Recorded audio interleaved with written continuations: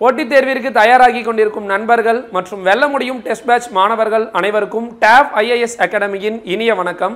இன்னைக்கான டெஸ்ட் 3 வந்து நம்ம நல்லபடியாக எழுதியிருப்போம். இன்னைக்கு நாளில் என்ன சிறப்புன்னு பார்த்தீங்கன்னா, இன்னைக்கு தான் வந்து தமிழ் புத்தாண்டு. தமிழ் பேசும் அனைத்து நல்ல உள்ளங்களுக்கும் இனிய தமிழ் புத்தாண்டு நல்வாழ்த்துக்களை டாப் ஐஏஎஸ் அகாடமின்னு சொல்வதன் மூலமாகவும், அடுத்த வருடம் இருக்கிற தமிழ் புத்தாண்டு நாம் ஒரு குரூப் 4ல் நல்ல ஒரு நிலைமையில் ஸ்டேட் ரேங்கில் நம்ம பாஸ் பண்ணி அடுத்த வர தமிழ் புத்தாண்டை வந்து இன்னும் சீரும் சிறப்பமாக கொண்டாடணும்னு சொல்லிட்டு நம்மளுடைய நிறுவனத்தின் சார்பாக அனைவருக்கும் வாழ்த்துக்களை தெரிவிச்சுக்கிறோம். இன்றைக்கான வீடியோவில் என்ன பார்க்க போகிறோம்னா, இன்றைக்கி நடந்து முடிஞ்ச மேக்ஸ் டெஸ்ட்டோட எக்ஸ்ப்ளனேஷன் என்ன பார்க்க போகிறோம். ஃபர்ஸ்ட் கொஸ்டின் பாருங்கள், 176வது. The difference between simple interest and compound interest. பாருங்கள், இந்த 1500க்கு 10% ஆண்டு வட்டியில் அரை ஆண்டுக்கு ஒரு முறை வட்டி கணக்கிடப்பட்டால் ஒரு ஆண்டுக்கு கிடைக்கும் கூட்டு வட்டிக்கும் தனி வட்டிக்கும் இடையே உள்ள வித்தியாசம் கேட்குறாங்க. பாருங்கள், the difference between simple interest and compound interest on rupees 1500 for 1 year 10% per annum of yearly is right. ஓகேங்களா? என்ன கொடுத்துருக்குறாங்கன்னா, கூட்டு வட்டிக்கும் தனி வட்டிக்கும் இடையே உள்ள வித்தியாசம் தான் கொடுத்துருக்குறாங்க. ஸோ நம்ம என்ன பார்த்துருப்போம்னா, ஒரு 2 வருஷத்துக்கான டிஃபரன்ஸும் 3 வருஷத்துக்கான டிஃபரன்ஸுக்கும் நம்ம ஃபார்முலா பார்த்துருப்போம். D = P × R/100². பட் அங்கெல்லாம் நம்ம கேல்குலேட் பண்ணது பர் ஆனத்துக்கு நம்ம என்ன பண்ணுவோம், காம்பவுண்ட் ஆனுவலி, அதாவது ஆண்டுக்கு ஒரு முறை வட்டி கணக்கிட்டதெல்லாம் நம்ம கேல்குலேட் பண்ணியிருப்போம். பட் இவங்க என்ன கொடுத்துருக்குறாங்கன்னா, இது ரொம்ப புது மாடலாக இருக்குது. பட் நம்ம நியூ புக்லேயும் ஒரே ஒரு இடத்துல கொடுத்துருக்குறாங்க, ஒரு ஆண்டுக்குன்னு கொடுத்துருக்குறாங்க, ஆண்டு கொடுத்துருக்காங்க. நெக்ஸ்ட் வந்து இந்த கூட்டு வட்டி தனி வட்டிக்கு இடையே உள்ள வித்தியாசம் கேட்குறாங்க. ஆனால் எப்படி உங்களுக்கு கேல்குலேட் பண்ணுறாங்கன்னா, அரை ஆண்டுக்கு ஒரு முறை கேல்குலேட் பண்ணுறாங்க இந்த 10%. இப்போ இது எப்படி சால்வ் பண்ணுறதுன்னு பார்த்தீங்கன்னா, ஒன்று இதுக்குமே ஒரு ஃபார்முலா இருக்குது, நோட் பண்ணிக்கோங்க. இந்த டிஃபரன்ஸ் கூட்டு வட்டிக்கும் தனி வட்டிக்கும் இடையே உள்ள வித்தியாசம் அரை ஆண்டுக்கு ஒரு முறை கேல்குலேட் பண்ணும்போது D = P × R/200² சரி, ஹோல் ஸ்கொயரில் 2n வரும். சரிங்களா? Dன்றது என்னன்னு தெரியும், காம்பவுண்ட் இன்ட்ரெஸ்ட்டுக்கும் சிம்பிள் இன்ட்ரெஸ்ட்டுக்குமான டிஃபரன்ஸ் வித்தியாசம். Pங்கிறது அசல், Rங்கிறது ரேட் ஆஃப் இன்ட்ரெஸ்ட், Nங்கிறது ஆண்டுகளின் எண்ணிக்கைங்க. இப்போ கொடுத்துருக்கிற கேள்வியில் கொடுத்துருக்கிற அந்த அப்படியே அந்த எண்களை அப்படியே வந்து சப்ஸ்டியூட் பண்ணுறோம். 1500 தான் இந்த இடத்துல அசல், 10% தான் நம்மளுக்கு rate of interest. So 10/200 power 2 × எத்தனை ஆண்டுகளுக்கு கொடுத்துருக்குறாங்கன்னா, ஓர் ஆண்டு தான் கொடுத்துருக்குறாங்க. ஸோ 2 × 1 நம்ம 2 தான் போடும். ஒரு 0க்கு ஒரு 0 கேன்சல் ஆகிடும். ஸோ 1500 பெருக்கல் 1/20 பவர் 2 இருக்குது. ஸோ பவர் 2னா இதை 2 வாட்டி எழுதிக்கிறோம். சரிங்களா? இங்கே பாருங்கள், 2 0 கீழவும் 2 0 மேலவும் நம்ம அடி கொடுத்துட்றோம். ஸோ 15 2 2 4 ஆகிடும். 15 4ஆல் வகுத்திங்கன்னா நமக்கு ஆன்சர் என்ன வருதுன்னு பார்க்க போகிறோம். 15ல் எத்தனை நாள் இருக்குன்னா, 4 3 12, மிச்சம் 3ன்னு வரும். ஸோ பாயிண்ட் வச்சு 3ல் எத்தனை நாள் இருக்குது, அதனால பாயிண்ட் வைக்கும்போது இங்கே ஒரு 0 ஆகிடும். 30ல் எத்தனை நாள் இருக்குன்னா 7 நாள் இருக்கும். ஸோ 3.7 பேலன்ஸ் உங்களுக்கு 2 இருக்கும். ஸோ 0 சேர்க்கும் போது 5 4s are 20. அப்போது எனக்கு 1500 ரூபா காசு 10% ஆண்டு வட்டியில் கேல்குலேட் பண்ணுறாங்க. ஒரு வருஷத்தில் கூட்டு வட்டிக்கும் தனி வட்டிக்கும் டிஃப்ரென்ஸ் எடுக்கும்போது உங்களுக்கு காசில் சொல்லும்போது எவ்வளோ டிஃப்ரென்ஸ் வரும்னா, ₹3.75 டிஃப்ரென்ஸ் வரும்னு அர்த்தம். இதை தனித்தனியாக கேல்குலேட் பண்ணி போடுவாங்க. பட் வேண்டாம், இந்த ஃபார்முலாவை நோட் பண்ணி வச்சுங்க. இந்த ஃபார்முலா எதுக்குன்னு பார்த்தீங்கன்னா, கூட்டு வட்டிக்கும் தனி வட்டிக்கும் இடையே உள்ள வித்தியாசம் அரை ஆண்டுக்கு ஒரு முறை நம்ம கேல்குலேட் பண்ணும்போது இந்த ஃபார்முலாவை யூஸ் பண்ணுவோம். நம்ம 8th ஸ்டாண்டர்ட் புக்கில் எக்ஸசைஸ் சம்மில் இந்த சம் இருக்குது. சரி, ரைட்டுங்களா? பாருங்கள், 3.75 இந்த மாடல் இருக்குது, இதே மாடல் கிடையாது, இதே சம் கிடையாது. சரிங்களா? ரைட். அடுத்து 177வது கேள்வி. A sum of ₹48,000 was lent out at simple interest. At the end of 2 years and 3 months, the total amount was 55,560. Find the rate of interest per year. அதாவது கடனாக வழங்கப்பட்ட அசல் ₹48,000க்கு 2 ஆண்டு 3 மாத காலத்திற்கு பிறகு தனிவட்டி மூலம் பெறப்பட்ட மொத்த தொகை 55,560 ஆக இருந்தது எனில் வட்டி வீதம் என்னன்னு கேட்குறாங்க. இப்போ நம்ம கொடுத்துருக்கிற டேட்டாலாம் எடுத்து பார்க்குறோம். ஸோ அந்த தனி வட்டியிலே நமக்கு கொடுத்துருப்பாங்க. தனி வட்டி நம்மளுக்கு 7வது புக்கில் டேர்ம் 3ல் இருக்குது, 3வது பருவத்தில் கொடுத்துருப்பாங்க, சதவீதமும் தனி வட்டியும் சொல்லிட்டு. ஸோ அதில் கொடுத்துருக்கிற ஒரிஜினல் கொஸ்டின் தான் அப்படியே கொடுத்துருக்குறாங்க. இந்த இடத்துல நம்பர் ஆஃப் இயர் பார்க்கும்போது 2 வருஷம் கிடையாது, 2 வருஷம் 3 மாதம், அதாவது 2.25 வருஷத்துக்கு வச்சுருக்கிறாங்கன்னு அர்த்தம். சரிங்களா? இப்படி வைக்கிறாங்க. அப்போ எவ்வளோ ரேட் ஆஃப் இன்ட்ரெஸ்ட்டாக நான் இது வச்சுருந்தேன்னா, எனக்கு அந்த 2 வருஷம் 3 மாதம் முடிவில் நான் தொகை மொத்தம் சேர்த்து 55,560 ரூபா கொடுத்துருப்பான்னு கேட்குறாங்க. ரேட் ஆஃப் இன்ட்ரெஸ்ட்டை கேல்குலேட் பண்ணுவோம். சரிங்களா? ரைட். நமக்கு தெரியும், எப்பவுமே இந்த ரேட் ஆஃப் இன்ட்ரெஸ்ட் கண்டுபிடிக்க சொன்னாலும் நம்பர் ஆஃப் இயர் கண்டுபிடிக்க சொன்னாலும் நமக்கு தெரிஞ்ச இந்த ஃபார்முலா PNR/100. Pனா அசல், Nனா ஆண்டு, Rனா ரேட் ஆஃப் இன்ட்ரெஸ்ட், எஸ்ஐன்றது தனி வட்டி. ரைட். இப்போ கேள்வியில் கொடுத்துருக்காங்க இல்லையா 48,000ன்றது எப்பவுமே என்னவா இருக்கும்னா கடனாக நீங்கள் கொடுத்தாலும் சரி இல்லை கடனை வாங்கினாலும் சரி அது என்னவா இருக்கும்னா அசலாக இருக்கும், பிரின்சிபலாக இருக்கும். இந்த 55,000ன்றது அசலை விட கண்டிப்பாக அதிகமாக இருந்தால் அது மொத்த தொகையாக தான் இருக்கும். மொத்த தொகைன்றது ஏன்னா அசலும் வட்டியும் சேர்ந்ததுக்கு பேர் தான் மொத்த தொகை. அந்த மொத்த தொகை தான் 55,560ங்கிறாங்க. ரைட். நம்மளுக்கு அசல் தெரியும், அதனால் இது 48,000 சப்ஸ்டிட் பண்ணலாம். ஆனால் சிம்பிள் இன்ட்ரெஸ்ட் எப்படி கண்டுபிடிக்கணும், நம்ம தான் சொன்னோம் இல்லையா மொத்த தொகைன்றது அசலும் வட்டியும் சேர்ந்தது. அப்போ வட்டின்றது எப்படி கண்டுபிடிக்கலாம், மொத்த தொகையிலிருந்து அசலை கழிச்சிடலாம். ரைட். மொத்த தொகை 55,560லேருந்து 48,000. நீங்கள் இங்கிருந்து இந்த 48,000 இந்த நம்பர் வரது எவ்வளோன்னு பாருங்கள், டிஃபரன்ஸ் கண்டுபிடிக்க பதிலாக இப்படி செக் பண்ணுங்கள். 48,000லேருந்து 55,000 வரதுக்கு ஒரு 7,000 ரூபா தேவை, அங்கே ஒரு 560 ரூபா. அப்போ 7,560 ரூபா தான் என்னது இந்த கணக்குக்கான தனி வட்டியாக இருக்கும். ரைட். இன்னொன்று இந்த நம்பர் ஆஃப் இயரை ரைட் 2 வருஷம் 3 மாதமாக இருக்குது. எப்பவுமே இந்த ஃபார்முலாவில் சப்ஸ்டிட் பண்ண சொல்ல எல்லாமே இயராக மாற்றி தான் கன்வெர்ட் பண்ணும். ஸோ இது நான் என்ன பண்ணுறேன்னா 2 வருஷம் அப்படியே வச்சுக்கிறேன். இந்த 3 மாதத்தை வருஷமாக மாற்றுறேன். ஒரு மாதத்தை எப்படி வருஷமாக மாற்றுறது, அந்த நம்பரை 12ஆல் வகுத்துட்டோம்னா எனக்கு இது வருஷமாக மாறிடும். இந்த 3 3 முன்னாங்க 12. ஸோ 2 × 1/4 இல்லை 2 + 1/4ன்னு சொல்லலாம். இது கலப்பு பின்னமாக இருக்குது. பின்னமாக சொல்லும்போது 4 2 8, 8 + 1 9/4 வருஷம்னு சொல்லலாம். ஒரு வருஷம் 4ஆக இருந்துச்சுன்னா அப்போ எனக்கு கொடுத்துருக்கிறது 9/4ன்னு சொல்லாங்க. சரியா. இப்போ எடுத்துன்னு வந்து இந்த ஃபார்முலாவில் எடுத்துன்னு வந்து நம்ம சால்வ் பண்ண போகிறோம் பாருங்கள். உங்களுக்கு தெரியுன்றதுக்காக ஒரு ஸ்டெப்பாக இங்கே சிம்பிளை பண்ணிட்டேன். இங்கே சால்வ் மட்டும் பண்ணுறோம். சிம்பிள் இன்ட்ரெஸ்ட் எவ்வளோ கொடுத்துருக்குறாங்க, 7,560. ரைட். அசல் எவ்வளோனா 48,000. இந்த 48,000 போடும்போது இந்த 2 0 இங்கே கேன்சல் பண்ணிடுறேன். ஏன்னா கீழே இந்த 2 0 கேன்சல் ஆகிறதால 480 மட்டும் எடுத்து எழுதிக்கிறேன் அசலை. ரைட். அடுத்து நம்பர் ஆஃப் இயர்ஸ் தான் நம்ம கண்டுபிடிச்சி வச்சுருக்கோம். ஸோ ஏன்னா இது இயரில் தான் கன்வெர்ட் பண்ணுறதால இங்கே 4 9/4 100 போட தேவையில்லை, ஏன்னா 100 அங்கேயே கேன்சல் பண்ணியாச்சு. ரைட். Rate of இன்ட்ரெஸ்ட்டை கண்டுபிடிக்கணுங்க. ஓகேங்களா. இங்கே 4வது வாய்ப்பாடு இதை அடிச்சிடலாமா பாருங்கள். 4 1 4, 4 2 8. இப்போ ரேட் ஆஃப் இன்ட்ரெஸ்ட் நமக்கு வேணும்னா இந்த 129 கீழே வந்துடும். 7,560 டிவைடட் பை 120 பெருக்கல் 9. ஒரு ஜீரோக்கு ஒரு ஜீரோ கேன்சல் பண்ணிடலாம். இதை 9வது வாய்ப்பாடில் அடிக்கும்போது 9 8s are 72, பேலன்ஸ் 3 வரும், 9 4s are 36. அப்போது 84ன்றது 12வது வாய்ப்பாடில் எப்போ வரும், 12 7 84. அப்போ ரேட் ஆஃப் இன்ட்ரெஸ்ட் நம்மளுக்கு 7%ன்னு அர்த்தங்க. சரியா. இந்த புக்கு அப்படியே கொடுத்துருக்குறான், இந்த கொஷினை புக்கில் அப்படியே கொடுத்துருக்கான். ரைட்டுங்களா. சரி ரைட்டு. பாருங்கள் நமக்கு ஒன்று கொடுத்தோம். அசல் கொடுத்துட்டாங்க, மொத்த தொகை கொடுத்துட்டு ஆண்டு காலத்தை நமக்கு வருஷத்துலேயும் மாதத்துலேயும் சேர்த்து கொடுத்து வட்டி கேட்குறாங்க. ஸோ அது மாதிரி இன்ட்ரெஸ்ட் கண்டுபிடிச்சதுக்கு அப்புறம் தான் நம்ம இந்த ஃபார்முலா வச்சு கண்டுபிடிக்க போகிறோம். ரைட். ஓகே. அடுத்த சம் பாருங்க. 178வது HCF கண்டுபிடிக்கிற மாதிரி கேட்குறாங்க. நமக்கு ரீசெண்ட் டைமில் இந்த மாதிரியான பல்லுறுப்பு கோவைகள்லேருந்து கேட்குறாங்க. பாலினாமியிலிருந்து LCMO HFO கண்டுபிடிக்கிற மாதிரி லாஸ்ட் குரூப் 4லையுமே அந்த மாதிரி தான் கேட்டாங்க. இந்த புக்கு வந்து நம்மளுக்கு 2022 கொஸ்டினும் அப்படியே கேட்டிருக்காங்க. இது நம்மளுக்கு ஸ்கூல் புக்கில் எங்கே இருக்குன்னு பார்த்தீங்கன்னா ஓல்டு 10th புக்கில் கொடுத்துருப்பாங்க. சரிங்களா. ஓல்டு 10th புக்கில் 2nd லெசனில் கொடுத்து வச்சுருப்பாங்க, சாரி 3rd லெசனில் கொடுத்துருப்பாங்க இயற்கணிதத்தில் வச்சுட்டு. ஸோ இது எப்படி போடலான்னு பாருங்கள். 2 மெத்தடில் சால்வ் பண்ணாங்க. இது சால்வ் பண்ணி தெரிஞ்சிச்சா காரணிப்படுத்துறது மூலமாக என்ன பண்ணிடலாம், சால்வ் பண்ணி LCM HF கண்டுபிடிச்சிடலாம். HF தான் கேட்குறாங்க அதில். ரைட்டா. இல்லைனா இன்னொரு மெத்தடு, ஷார்ட்டான மெத்தட் எல்லாருமே புரிஞ்சுக்கலான்றதை இந்த எக்ஸுக்கு 2 இல்லை 3 கொடுப்பாங்க. எப்படி நான் ஃபஸ்ட்டு சொல்கிற பாருங்களேன். ஃபஸ்ட்டு இதை காரணிப்படுத்திடலாம். காரணிப்படுத்தினீங்கன்னா ரைட் ஒரு சிலர் இதை X cube minus X square plus X, அதாவது இந்த அடுக்கில் எனக்கு 3 வரத்துக்கு மேலே என்ன பண்ணுவாங்கன்னா இதை காரணிப்படுத்தும் போது இது 2த்தையும் குரூப் பண்ணுவாங்க. இது 2த்துலையும் என்ன பொதுவாக இருக்குன்னா எக்ஸ் ஸ்கொயர் பொதுவாக இருக்குது. ஸோ அப்போ எக்ஸ் ஸ்கொயர் இதில் நீங்கள் வெளியே எடுத்துட்டீங்கன்னா இந்த 2 நம்பர் இருந்து எக்ஸ் மட்டும் இருக்குங்களா, இதில் என்ன இருக்கும் -1 இருக்கும். 2 2 குரூப் பண்ணி எடுப்பாங்க வெளியே. அப்போ பாருங்க இங்கே x -1 வந்துருச்சா, அடுத்த 2ல் பாருங்களேன் அப்படியே x -1 இருக்குது. அப்போ நீங்கள் என்ன மட்டும் வெளியே எடுத்தால் போதும், எதுவும் எடுக்கணும். அப்போ +1 மட்டும் வெளியே எடுத்தால் போதும். அதாவது 1 உள்ளே இதை பெருக்குனீங்கன்னா எனக்கு இந்த ஆன்சர் வந்துடும். x² × x x cube, x² - x x square, +1 × x +x, +1 × -1 -1 இப்படி வந்துருச்சுன்னா போதும். ரைட். அப்போ நான் இதை எப்படி எழுதலாம்னா x² + 1 இது ஒரு ஃபேக்டராகவும் எழுதலாம், x - 1 இது ஒரு ஃபேக்டராக எழுதலாம். எதை இதை நான் பிரித்து எழுதும்போது இந்த மாதிரி நான் காரணிப்படுத்தியிருக்கிறேன்னு எழுதலாம். ரைட்டுங்களா. இது ஃபஸ்ட்டு. அடுத்து x⁴ -1 எப்படி எழுதலாம்னா நல்லா பாருங்கள். இந்த மாதிரி எனக்கு பவரில் 4 3 2லாம் இருக்கும்போது மைனஸோ ப்ளஸ்ஸோ இருந்ததுன்னா இதுவுமே எப்படி எழுதலாம்னா பவர் 4ன்னு எழுதிடலாம்.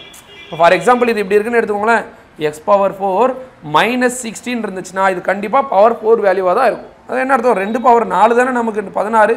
ஸோ இப்படி எழுதலான்னு அர்த்தம். சரிங்களா, புரியறதுக்காக சொல்கிறேன். ஒரு சில சம்மில் நீங்கள் இந்த மாதிரி பார்த்தீங்கன்னா இந்த மாதிரி வருதுன்றது நீங்கள் ஒரு சின்ன ட்ரிக்கும் ஞாபகம் வச்சுக்கோங்க.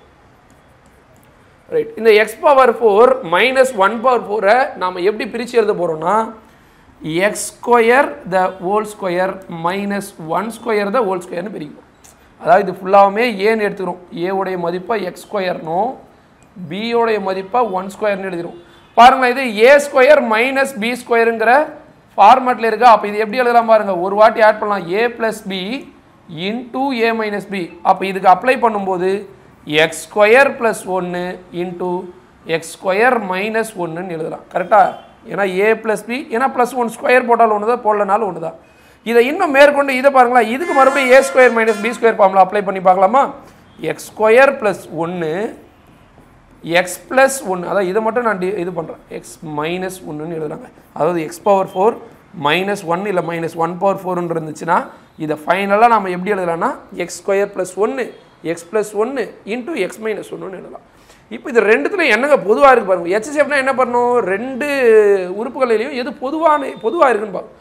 எக்ஸ் மைனஸ் 1 இங்கேயும் இருக்குது இங்கேயும் இருக்குது. அப்போ எக்ஸ் மைனஸ் 1 நம்ம HCF எழுதலாம். வேறு என்ன பொதுவாக இருக்குது பாருங்கள், எக்ஸ் ஸ்கொயர் ப்ளஸ் 1 இங்கே இருக்குது, எக்ஸ் ஸ்கொயர் ப்ளஸ் 1 இங்கே இருக்குது. அப்போ இதையுமே HCF எடுத்து எழுதலாம், எக்ஸ் ஸ்கொயர் ப்ளஸ் 1. அவ்வளோதாங்க. இங்கே எக்ஸ் ப்ளஸ் 1 இருக்குது, அங்கே இல்லை, அந்த மாதிரி இல்லைனா எழுதக்கூடாது. LCM மாதிரி தான் எடுத்துக்கலாம், HCF வரும்போது எழுதக்கூடாது. சரிங்களா, நீங்கள் இதுக்கு LCM கண்டுபிடிச்சிங்கன்னா என்ன வரும்ன்றது கீழே கமெண்ட்டில் சொல்லுங்கள். ரைட், அப்போ எங்கே இருக்குது பாருங்கள், HCF நமக்கு இதுதான், X minus 1 X square plus 1 X square plus 1 X minus 1 இது இருக்கு பாருங்கள், ஆப்ஷன் டியில் இருக்குது. ரைட், இது ஜென்ரலாக ஃபேக்டரைசேஷன் மெத்தடில் கண்டுபிடிக்கிறது.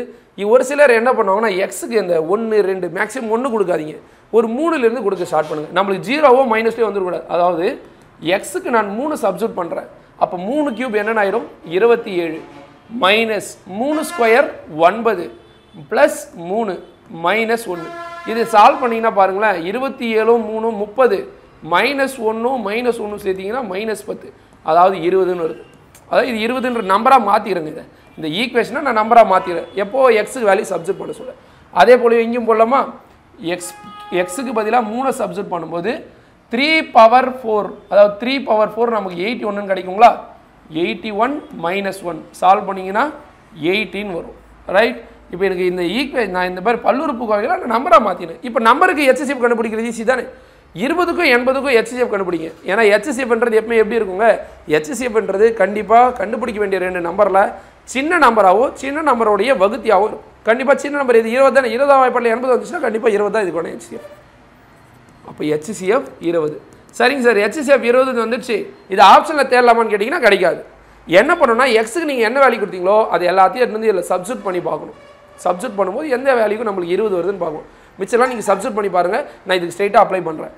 3 ஸ்கொயர் 9 ப்ளஸ் 1, இங்கே 3 மைனஸ் 1, அப்போ 2 வருமா, 9 + 1 10, 10 × 2 20 வரும். அப்போ இந்த மாதிரி சப்ஸ்டியூட் பண்ணும்போது எனக்கு எந்த வேல்யூவில் HCF 20 வருதோ அதுதான் ஆன்சராக இருக்கும். அப்போ ஆப்ஷன் டி. இந்த மெத்தட் ஈஸியாக இருந்தால் இதை ஃபாலோ பண்ணிக்குவோம், இல்லையா ஃபேக்டரைசேஷன் பண்ணுறதாலும் இந்த மாதிரி பண்ணுங்கள். ரைட், நெக்ஸ்ட்டு 4வது கேள்வி. Right, time and ஒர்க்குங்க. நம்ம பேட்டர்ன் பார்த்தீங்கன்னா ஒரிஜினல் எக்ஸாமில் எந்த மாதிரி இருக்கும் பாருங்கள். சிம்பிள் இன்ட்ரெஸ்ட் காம்பவுண்ட் இன்ட்ரெஸ்ட்லாம் நம்மளுக்கு ரிப்பீட்டடாக கேட்குற கொஸ்டின்ஸ் மினிமம் 3 கொஸ்டினாவது கேட்பாங்க. டைம் அண்ட் ஒர்க்லேருந்து இப்போ ரீசெண்ட் டைமில் 2023 கொஸ்டின்லாம் உங்களுக்கு 3 கொஸ்டினாவது கேட்டுருவாங்க. டைம் அண்ட் ஒர்க்கு நேர்மறையில் இது மாதிரிலாம் சேர்த்து. ஸோ அதனால் அதில் வச்சுருக்கிறாங்க. ஏ என்பவர் ஒரு வேலையை 15 நாட்களிலும் பி என்பவர் அதே வேலையை 20 நாட்களிலும் செய்து முடிக்க இயலும். இருவரும் சேர்ந்து அந்த வேலையை 4 நாட்கள் செய்த பின் மீதம் இருக்கும் வேலையின் அளவை காண்க. சரியா, ரைட்.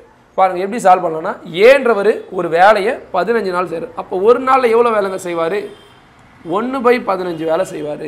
ரைட், அப்போ பிங்கிறவர் எவ்வளோ வேலைங்க செய்வார், ஒரு வேலையை கம்ப்ளீட்டாக 20 நாளில் முடிச்சிட்டாருன்னா ஒரு நாளைக்கு 20 வேலை செய்வார்னு அர்த்தம். சரியா, 1/20 வேலை செய்கிறார் ஒரு நாளைக்கு. இது நம்மளுக்கு தெரிஞ்சது. 2 பேரும் சேர்ந்துன்னு சொல்கிறாங்க. அப்போ ஏ ப்ளஸ் பி, ரைட்டா, 2 பேரும் சேர்ந்துன்னா அப்போ 1/15 1/20 நான் கூட்டிக்கிறேங்க. ரைட், கூட்டிங்கன்னா என்ன பண்ணலாம், இதை கிராஸ் மல்டிபிள் பண்ணலாமா, 20 அந்த இடத்துல ப்ளஸ் 15 டிவைடட் பை 15 × 20. இவங்க 2 பேரும் சேர்ந்து ஒரு நாளைக்கு பாருங்கள் இங்கே 35ன்னு வரும், கீழே 15/20ன்னு வரும். ரைட்டுங்களா? இது ஒரு நாளைக்கு அவங்க என்ன சொல்கிறாங்க, 4 நாளைக்கு வேலை செய்கிறாங்கன்னு சொல்கிறாங்க. அதனால் இது 4ஆல் பெருக்கிக்கிறேன். ரைட்? இது 4ஆல் பெருனா 5 டேபிள் அடிச்சிங்கன்னா 7 டைம்ஸ் வரும், இது 3 டைம்ஸ் வரும். இங்கே 4 டேபிள் அடிச்சிங்கன்னா இது 5 டைம்ஸ் வரும். ரைட்? அப்போது 7/15 வேலையை இவங்க 4 நாளில் முடிச்சிருக்கிறாங்கன்னு அர்த்தம். ரைட்? எத்தனை வேலையை முடிச்சிருக்கிறாங்கன்னா இவங்க 15ல் 7 பங்கு வேலையை முடிச்சிட்டாங்க. எவ்வளோ நாளில்? 4 நாள் செஞ்சதால். அப்போ இன்னும் மீத வேலை எவ்வளோங்க இருக்கும்? அந்த 4 நாள் செஞ்சதால் 15ல் 7 பங்கு வேலை முடிச்சிட்டாங்க. அப்போ மிச்சம் எத்தனை பங்கு வேலை இருக்கும்? அப்போ 15ல் 7 பங்கு போயிடுச்சுன்னா, ரைட், அப்போ 15ல் மிச்சம் எத்தனை பங்கு இருக்கும்? 8 பங்கு வேலை இருக்கும். அப்போ மிச்சம் செய்ய வேண்டிய வேலை என்ன கேட்குறாங்க? மீதம் இருக்கும் வேலையை தான் நமக்கு கண்டுபிடிக்கணும். 8/15. இது 1/, மெத்தடில் சால்வ் பண்ணும். நாம் எல்சிஎம் மெத்தடில் சால்வ் பண்ணிங்கனாலும் அதே தான் வரும். இப்போ A15 B20னா ஃபஸ்ட் ஸ்டெப் எல்சிஎம் கண்டுபிடிப்போம். எல்சிஎம் உங்களுக்கு 60ன்னு ஒரு 15க்கும் 20க்கும் நீங்கள் எல்சிஎம் கண்டுபிடிச்சிங்கன்னா ஏ உடைய ஒரு நாள் வேலை, அதாவது 60ன்றது மொத்த வேலை, 15ன்றது அவரை மொத்த வேலையை செய்கிற மொத்த நாட்கள் செஞ்சிங்கன்னா ஒரு நாளைக்கு ஏன்றவர் 4 பங்கு வேலை செய்வார். பிங்கிறவர் மொத்தமாக 20 நாளில் அந்த வேலையை முடிக்கிறாருன்னா ஒரு நாளைக்கு 60/20 3 பங்கு வேலையை முடிக்கிறாருன்னு அர்த்தம். ஏவும் பியும் சேர்ந்தாங்கன்னா ஒரு நாளைக்கு 4 + 3 அதாவது 7 பங்கு வேலையை முடிப்பாங்க. அவன் என்ன கொடுத்துறாங்க கேள்வியில்? 4 நாளைக்கு செய்கிறாங்கன்னு சொல்கிறாங்க சேர்ந்து. அப்போ 4 நாளைக்கு செஞ்ச வேலை 28 வேலை. மொத்தம் எத்தனை வேலை? 60. ரைட்? 60 வேலையில் 28 வேலையை முடிச்சிட்டாங்க. அப்போ இதை நம்ம சிம்பிளிஃபை பண்ணி சொல்லும்போது இது எப்படி சொல்லலாம் பாருங்கள். 4வது வாய்ப்பில் அடிச்சிங்கன்னா 7, இது 4வது வாய்ப்பில் அடிச்சிங்கன்னா 15. அதாவது 15ல் 7 பங்கு வேலையை முடிச்சிட்டாங்கன்னு அர்த்தம். அப்போ மிச்சம் எத்தனை வேலை இருக்குது? இதை ஒரு சிலர் 1- போட்டு போடுவாங்க, தப்பு இல்லை, இப்படியும் போடலாம். நமக்கு தான் தெரியல 15ல் 7 வேலை இவங்க செஞ்சுட்டாங்க. அப்போ இன்னும் எவ்வளோ வேலை செய்யணும்? 8 பங்கு வேலை செய்யணும். ஸோ எப்படி போட்டாலும் தப்பு இல்லை. ரைட்? எப்படி போட்டாலும் நம்மளுடைய புரிதலுக்கு ஏற்பட்டு போட்டிங்கன்னா கொஸ்டின் ஈஸியாக அண்டர்ஸ்டாண்ட் பண்ணிக்கலாம். ரைட்டுங்களா?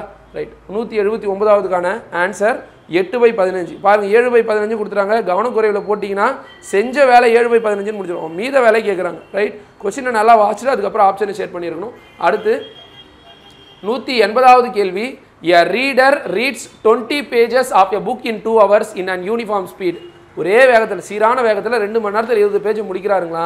How much time will it take to read 50 pages of the same book in the same speed? பாருங்க, அவங்க ஸ்பீடு குறைக்கவே இல்லை, ஒரு சீரான வேகத்தில் படிச்சுட்டு இருக்கிறாங்க. 2 மணி நேரத்தில் 20 பேஜ் படிக்கிறாங்கன்னா, நல்லா பாருங்கள், 2 மணி நேரத்தில் 20 பேஜ் படிக்கிறாங்கன்னா அப்போது 50 பேஜை அதே வேகத்தில் படிக்கும்போது எவ்வளோ நேரம் ஆகும்னு கேட்குறாங்க. ரைட்டுங்களா? சால்வ் பண்ணி தான் கண்டுபிடிக்கல, பட் இருந்தாலும் கண்டுபிடிக்கலாம். நேர்மாறல் எதிர்மாறல்ன்றதால பக்கங்களின் எண்ணிக்கை, பேஜஸ்ஸு, இந்த இடத்துல டைம், எவ்வளோ பேஜ் படிக்கிறாங்க? 20 பேஜ் படிக்க 2 மணி நேரம் ஆச்சுன்னா 50 பேஜ் படிக்க எவ்வளோ நேரம் ஆகும்னு கேட்குறாங்க. ரைட்? சால்வ் பண்ணுறதால சால்வ் பண்ணுறோம். பாருங்கள், பேஜஸோடைய கவுண்ட் இங்கே இன்க்ரீஸ் ஆகும்போது டைமும் என்னதான் ஆகும்? வேலையின் அளவு கூடும்போது டைமும் இன்க்ரீஸ் ஆகும். அப்போ நேர்மாறலில் போட்டோன்னா, டைரக்ட் ப்ரொபோர்ஷனில் போடும்போது எக்ஸோடைய வேல்யூவை இப்படி கிராஸ் மல்டிபிள் பண்ணி கண்டுபிடிப்போம். 50 × 2/20 இந்த 10 டைம்ஸு இது அடிச்சிங்கன்னா 0. அப்போ 5 ஹவர்ஸ் ஆகும்னு அர்த்தம். இது போட்டு தான் கண்டுபிடிக்கணும்னு அவசியம் கிடையாது. நல்லா பாருங்களேன், 2 மணி நேரத்தில் 20 பேஜ் படிக்கிறாங்க, சீரான வேகத்தில் படிக்கிறாங்க. அப்போ 1 மணி நேரத்தில் எத்தனை பேஜ் படிச்சிருக்க முடியும்? 10 பேஜ் படிச்சிருக்க முடியும். அப்போ 50 பேஜ் படிக்க எவ்வளோ நேரம்? 10 பேஜ் படிக்க 1 மணி நேரம்னா 50 பேஜ் படிக்க 5 மணி நேரம். சாதாரணமாக யோசிச்சிங்கனாலே போட்டுடலாம் நேர்மாறல. ரைட்? இது ஜென்ரலாக போடுற மெத்தடில். ரைட்டுங்களா? அடுத்து அப்போ ஆப்ஷன் சி தான் இதுக்கான ஆன்சர். அடுத்து பாருங்கள், எல்சிஎம் ஹெச்எஃப்லேருந்து ஒரு கேள்வி கேட்டிருக்கிறாங்க. முன்னாடி கேட்ட கேள்வி எல்சிஎம் ஹெச்எஃப்பில் கேட்டது பல்லுறுப்பு கோவைகளை வச்சு HCF கேட்டாங்க. இங்கே கேட்குறது 6, 9, 15ஆல் வகுப்படும் மிகச்சிறிய வர்க்க எண் கேட்குறாங்க. முதல்ல அந்த கொஸ்டின் அந்த மிகச்சிறிய அதெல்லாம் வந்துருச்சுன்னா நீங்கள் என்ன கண்டுபிடிக்கணும்? எல்சிஎம். ஏன்னா லீஸ்ட்டுன்னு வருது இல்லையா?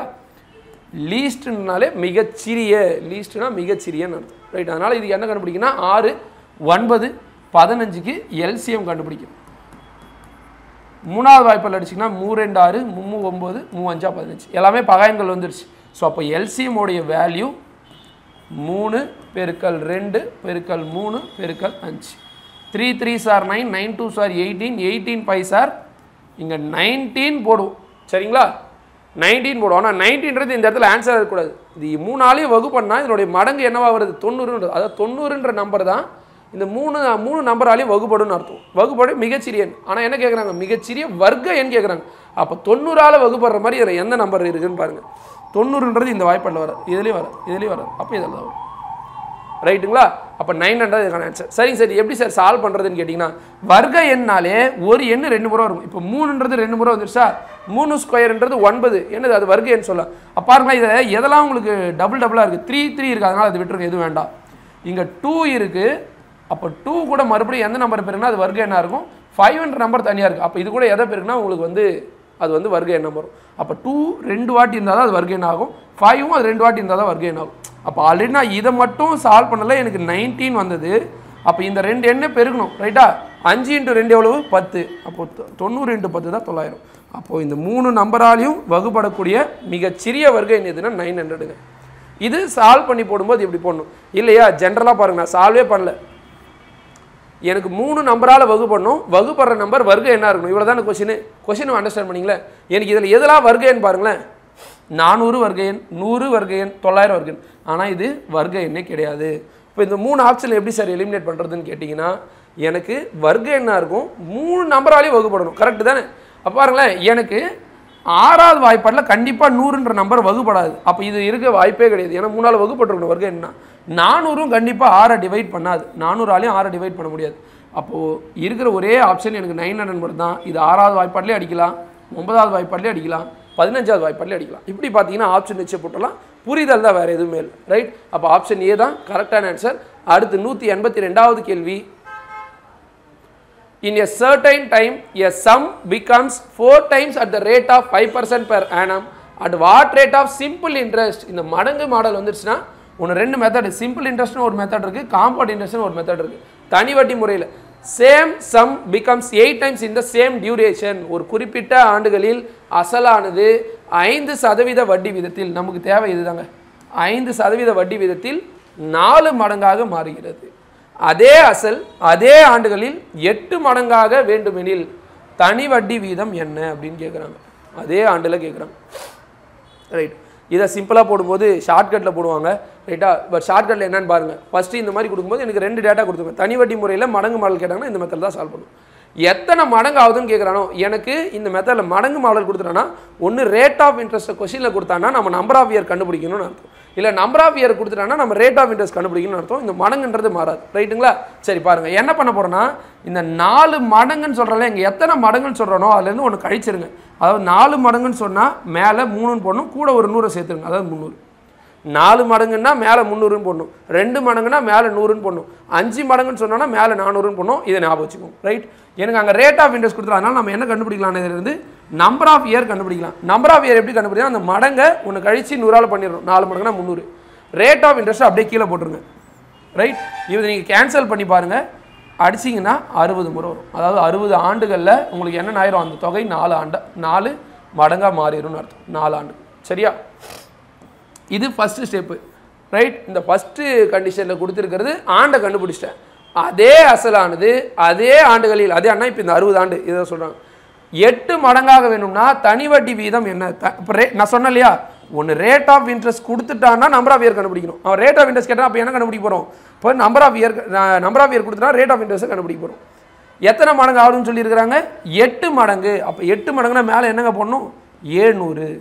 நம்பர் ஆஃப் இயர் என்ன போடலாம் பாருங்கள், எனக்கு நம்பர் ஆஃப் இயர் எங்கே கண்டுபிடிச்சது, அப்போ ரேட் ஆஃப் இன்ட்ரெஸ்ட் கேட்டால் நம்பர் ஆஃப் இயர் கீழே போட்டுருணும், அவ்வளோதான். ஒரு 0க்கு 1 0, 70 6ஆல் அடிச்சுன்னா இங்கே 35/3. 35ல் எத்தனை 3 இருக்குன்னு பாருங்கள், 11 3 33, பேலன்ஸ் 2/3%. இப்போ 11 × 2/3% தான் இதுக்கான ஆன்சர், சரிங்களா. உங்களுக்கு பார்க்குறதா அந்த 2 ஸ்டெப் வர மாதிரி கொஞ்சம் பெருசாக வர மாதிரி இருக்கும். சிம்பிளுங்க, rate of interest கொடுத்துட்டானா number half year கண்டுபிடிச்சிருங்க. இந்த நம்பர் ஆஃப் இயர் வச்சதை இதே ஆண்டில் 8 மடங்கு ஆகிறதுக்கு எவ்வளோ வட்டி விதம்னு கேட்குறான். அப்போ இங்கே கண்டுபிடிச்ச ஆண்டை 8 மடங்கு மேலே 700ன்னு போடும், கீழே அந்த 60 போட்டு ஆன்சர் போட்டுரும், அவ்வளோதான். இது நம்ம எப்பவுமே எப்படி எடுப்பாங்கன்னா, அசலை 100 ரூபான்னு எடுத்துக்கோங்க, அப்போ 4 மடங்கு ஆகுதுன்னா இது என்னென்னு எடுத்துக்கணும், அமௌண்ட்டு 400 ரூபான்னு எடுத்துருவாங்க. அப்போ இன்ட்ரெஸ்ட் என்னென்னு எடுத்துக்கலாங்க, 400 ரூபா அமௌண்ட்டு, 100 ரூபா அசல். அப்போ சிம்பிள் இன்ட்ரெஸ்ட் வேணும், என்ன பண்ணுவாங்க, தொகையிலிருந்து அசலை கழிச்சிடணும். அப்போ இன்ட்ரெஸ்ட்டு 300 ரூபான்னு அர்த்தம். எத்தனை பர்சன்டேஜில், ரேட் ஆஃப் இன்ட்ரெஸ்ட்டு 5%. சரியா, எத்தனை பர்சன்டேஜ், 5%. எப்போ இப்போ நம்பர் ஆஃப் இயர் கண்டுபிடிக்க போகிறோம், ஏன்னா 2% வச்சு இந்த டேட்டாக்கு நான் நம்பர் ஆஃப் இயர். இப்போ அதே தானே, SI = PNR/100 போடுது. சால்வ் பண்ண மெத்தடில் போட்டிங்கன்னா அப்படி தான் போடணும். சிம்பிள் இன்ட்ரெஸ்ட் எவ்வளவு, 300 ரூபா, அசல் எவ்வளவு, 100 ரூபா. நம்பர் ஆஃப் இயர் கண்டுபிடிக்க போகிறீங்க, ரேட் ஆஃப் இன்ட்ரெஸ்ட்டாக 5ன்னு கொடுத்துட்டீங்க. சால்வ் பண்ணுற மெத்தட் இப்படி தான் வரும். பாருங்க இங்கே 100க்கு 100 அடிச்சு விட்றலாமா? அப்போ நம்பர் ஆஃப் இயர் வேணும்னா என்ன பண்ணலாம்? 300/5 அது தாங்க இதோ இந்த இடத்துல போட்டுருக்கீங்க. ஸ்ட்ரெயிட்டாகவே போட்ட பார்த்தீங்கன்னா அதுக்கு அர்த்தம் இதுதான். இந்த சால்வ் பண்ணி அசல் எவ்வளவு, தொகை எவ்வளவு, வட்டி எவ்வளோன்னு கண்டுபிடிச்சி ஃபார்முலா வச்சு போகிறதுக்கு பதிலாக ஒரே ஸ்டெப் ஸ்ட்ரெயிட்டாக இருந்தது இங்கே முடிச்சாச்சு. அப்போ நம்பர் ஆஃப் இயர் 60ன்னு வந்திருக்கும். இங்கே கண்டுபிடிச்ச 60 வச்சு இப்போ மறுபடியும் அசல் அதே 100 ரூபா 8 மடங்காக மாறுது. அப்போ அமௌண்ட் நம்மளுக்கு 800 ரூபா. அப்போ வட்டி எவ்வளோ இருக்கும்? வட்டின்றது அமௌண்ட்லேருந்து அசலை கழிச்சிடணும் 700 ரூபா. Number half year 60.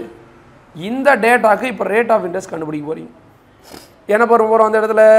எஸ்ஐயோடைய மதிப்பு 700, பியோடைய மதிப்பு 100, என்னுடைய மதிப்பு 60, ரேட் ஆஃப் இன்ட்ரெஸ்ட் 6/100ன்னு போடும். இங்கே 100க்கு 100 அடிச்சு விட்ருவோமா? ரேட் ஆஃப் இன்ட்ரெஸ்ட் வேணால் என்ன பண்ணுவோம்? 700/60 0க்கு 0 வந்துருச்சா? ஸ்ட்ரெயிட்டாக இந்த ஸ்டெப்பு அதான் சொன்னேன். ஸ்ட்ரெயிட்டாக இப்படி போட்டுருங்க, சிம்பிள்.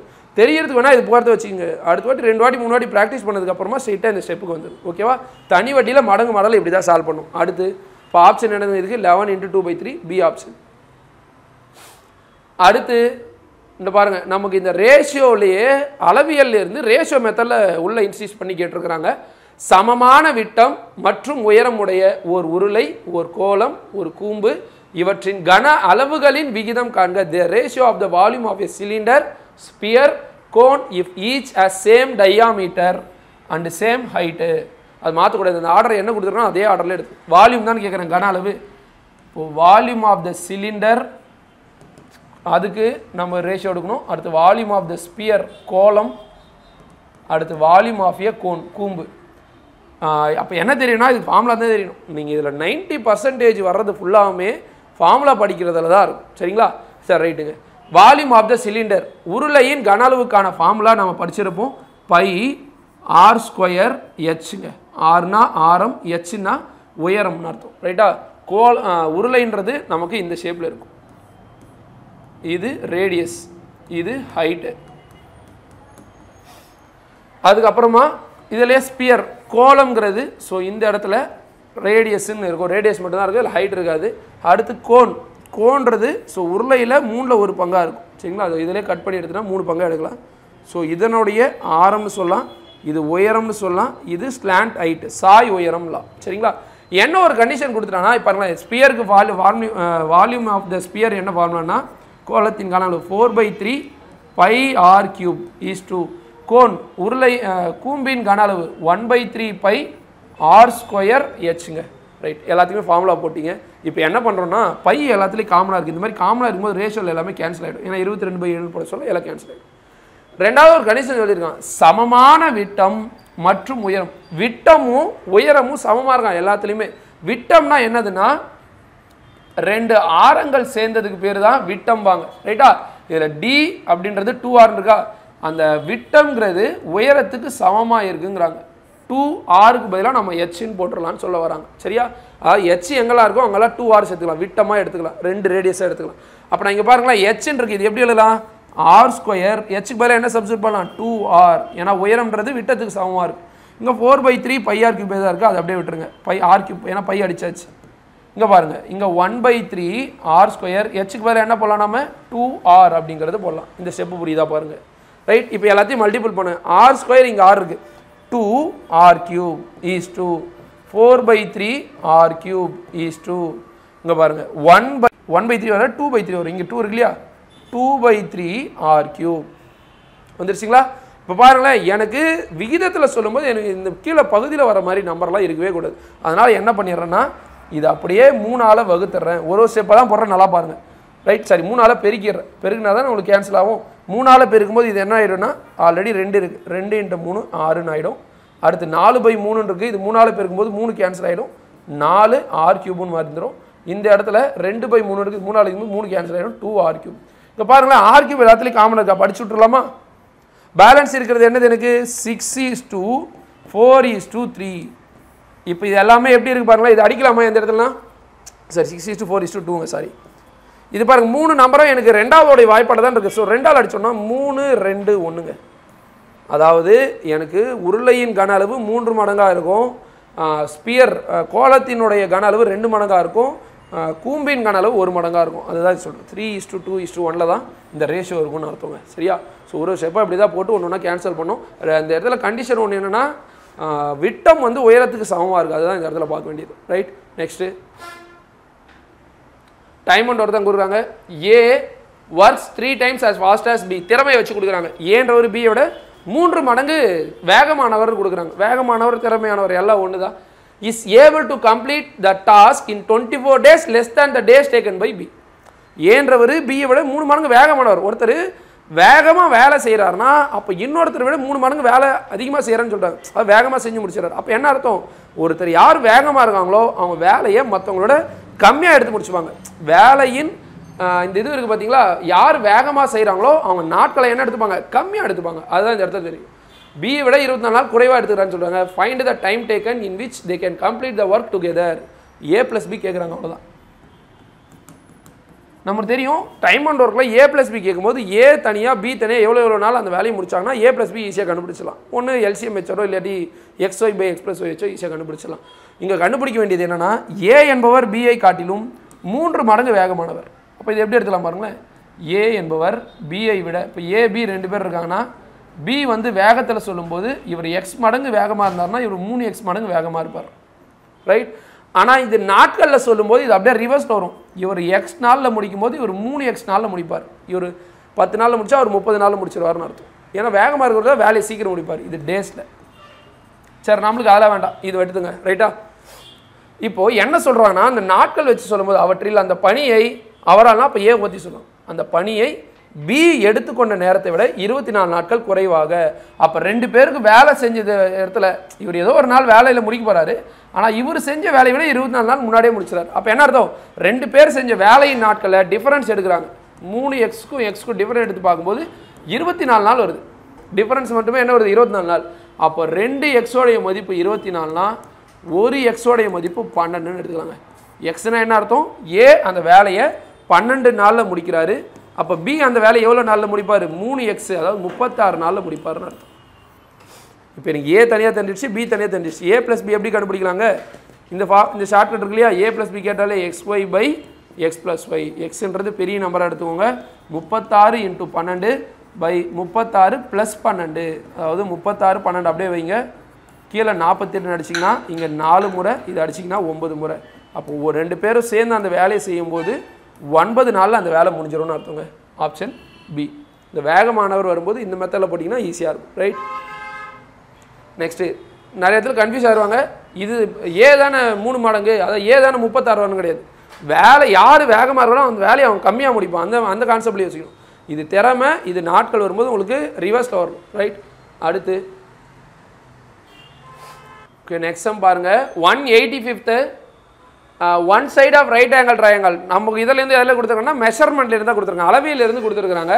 ஒரு செங்கோண முக்கோணம். அப்போது இந்த சம்மு நமக்கு 2 டைமென்ஷனில் செங்கோணத்தை முக்கோணத்தை வச்சு கொடுத்துருக்கோம். செங்கோண முக்கோணம்னாலே 3 பக்கங்கள் இருக்கணும். அந்த முக்கோணத்தில் ஏதேனும் 2 பக்கங்கள் 90 டிகிரியில் இருந்திருக்கணும். அதுதான் செங்கோண முக்கோணம்.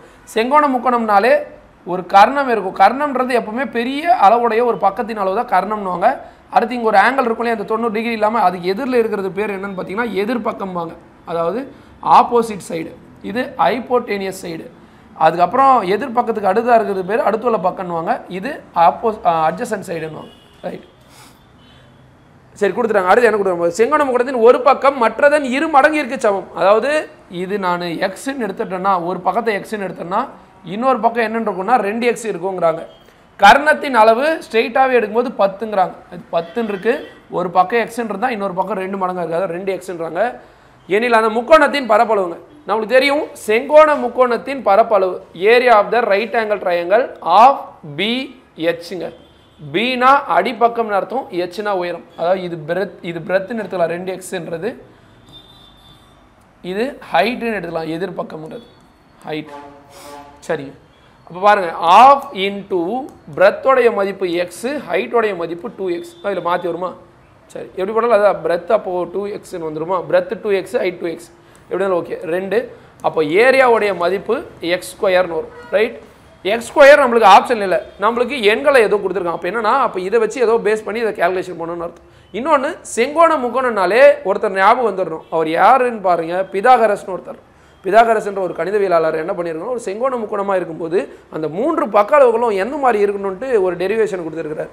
அதாவது இந்த பெருசாக இருக்குது இல்லையா, இதனுடைய வர்க்க மதிப்பானது கர்ணத்தோடைய ஸ்கொயர் மதிப்பானது எப்படி இருக்கும்னா, எதிர்பக்கத்தை ஸ்கொயர் பண்ணியும் அடுத்துள்ள பக்கத்தை ஸ்கொயர் பண்ணியும் ஆட் பண்ணி வர ஆன்சர் அந்த கர்ணத்தோடைய ஸ்கொயர் பண்ணி வர ஆன்சருக்கு சமமாக இருக்குங்கிறாங்க. ஹைப்போடெனியஸ் சைடோடைய ஸ்கொயர் எதுக்கு ஈக்குவலாக இருக்கும், adjacent some of adjacent side ஸ்கொயரும் plus opposite சைடோடைய ஸ்கொயருக்கும் ஈக்குவலாக இருக்கும். இப்போ கர்ணத்தோடைய மதிப்பு 10 ஸ்கொயர், எதிர்பக்கம் என்னென்னு எடுத்துக்கலாம்னா எக்ஸ் ஸ்கொயர், அடுத்துள்ள பக்கத்தை 2x ஹோல் ஸ்கொயர், 2x ஸ்கொயர்னு எடுத்துக்கூடாது, 2x ஹோல் ஸ்கொயர். அப்போ இது என்ன ஆயிரும், 4x ஸ்கொயர்னு ஆயிரும். 2ன்னு போடக்கூடாது அந்த இடத்துல, ஏன்னா இந்த பக்கத்தை அப்படியே ஸ்கொயர் பண்ணும், 2x த ஹோல் ஸ்கொயர், அப்போ 4x ஸ்கொயர்னு ஆயிரும். எக்ஸ் ஸ்கொயரும் இந்த 4x ஸ்கொயரும் சேர்க்கும் போது 5x ஸ்கொயர்னு ஆயிரும். 10 ஸ்கொயருடைய மதிப்பு 100. அப்போ எக்ஸ் ஸ்கொயருடைய மதிப்பு என்னென்னு எடுத்துக்கலாங்க, 100/5, அதாவது 20ன்னு சொல்லலாம். எக்ஸ் ஸ்கொயர் எங்கன்னு இருக்கோ அந்த இடத்துல 20ன்னு போடுங்க, அதுதான் ஆன்சர். எக்ஸ் ஸ்கொயர் தான் இருக்குது, ஸ்ட்ரெயிட்டாகவே 20ன்னு போடலாம். 20 centimetre square, ஏரியானாலே centimetre square, square யூனிட்லையா, option A. நல்லா பாருங்க, ரைட். 20 centimetre square. நிறைய பேர் எந்த இடத்துல தப்பு பண்ணியிருப்பாங்கன்னா, இந்த 2x ஸ்கொயர் பண்ண இடத்துல தப்பு பண்ணிட்டு இருப்பாங்க. அங்கே 2x ஸ்கொயர்னு போட்டிங்கன்னா இங்கே 3x ஸ்கொயர் தான் வந்திருக்கும், சரியா? ஸோ அந்த மாதிரி கேர்லெஸ் மிஸ்டேக்லாம் பண்ணாதீங்க, கேர்ஃபுல்லாக போடுங்க, ரைட். அடுத்து 186வது அகைன் மறுபடியும் நம்மளுக்கு எதிலேருந்து கொடுத்துருக்குறாங்கன்னா அளவிலிருந்து கொஸ்டின் கொடுத்துருக்குறாங்க. 2 ஒரே மாதிரியான கனச்சதுரத்தை ஒன்று பக்கவாட்டில் இணைக்கிறாங்க. நல்லா பாருங்க, 2 கனச்சதுரம் இருக்கு, 3 டைமென்ஷன் உடவு. ஸோ இங்கே ஒரு கனச்சதுரம், இதில் ஒரு கனச்சதுரம். இந்த 2 கனச்சதுரத்தையும் பக்கவாட்டில் இணைக்கிறீங்க. அப்போ பக்கவாட்டில் இணைச்சிங்கன்னா என்ன உருவம் கிரியேட் ஆகும் பாருங்களேன்.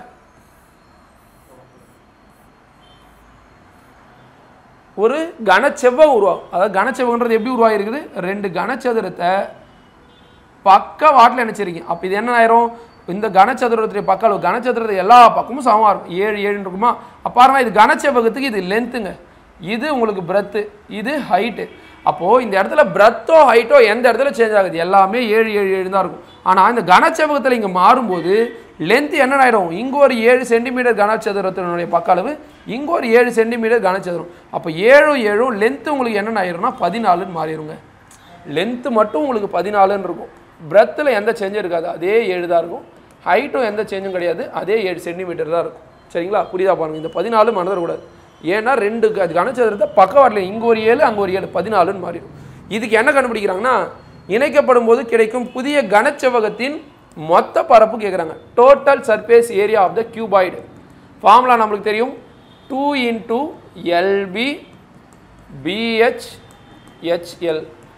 டோட்டல் சர்ஃபேஸ் ஏரியான்றது பக்கத்தில் இருக்கிற பரப்பு, இது ஒரு பக்கம் இது ஒரு பக்கம், பாருங்க ஃப்ரண்ட்டில் ஒரு பக்கம் பேக்கில் ஒரு பக்கம், ரைட்டில் ஒரு பக்கம் லெஃப்டில் ஒரு பக்கம், டாப்பு பாட்டம்.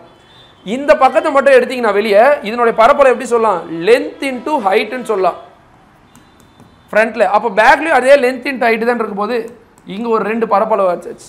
அடுத்து சைடில் பாருங்களேன், இதுவும் இது மட்டும் சைடில் இருக்கிறது கேட்டிங்கன்னா பிரெத் ஹைட் இருக்கும். ஸோ பிரெத் இன்டூ ஹைட்டு, அப்போ லெஃப்ட் சைட்லேயும் அதே பிரெத் இன்ட்டு ஹைட் இருக்கும், டபுளாக இருக்கு இல்லையா. அடுத்து மேலே பாருங்களேன், மேலே எனக்கு இருக்கும்போது இது லென்த்தாக இருக்கும், இது பிரெத்தாக இருக்கும். அப்போ இதனுடைய டாப்பில் இருக்கிற பரப்பளவு லென்த் இன்டூ பிரெத், அப்போ பாட்டம்லேயே அதே தான் லென்த் இன்டூ பிரெத்.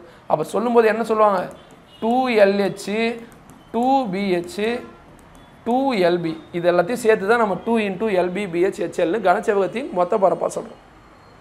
இப்போ calculate பண்ணலாங்களா, 2 × length into breadth 14 7 98 plus breadth into height 7 7 49 plus height into length 14 7 98.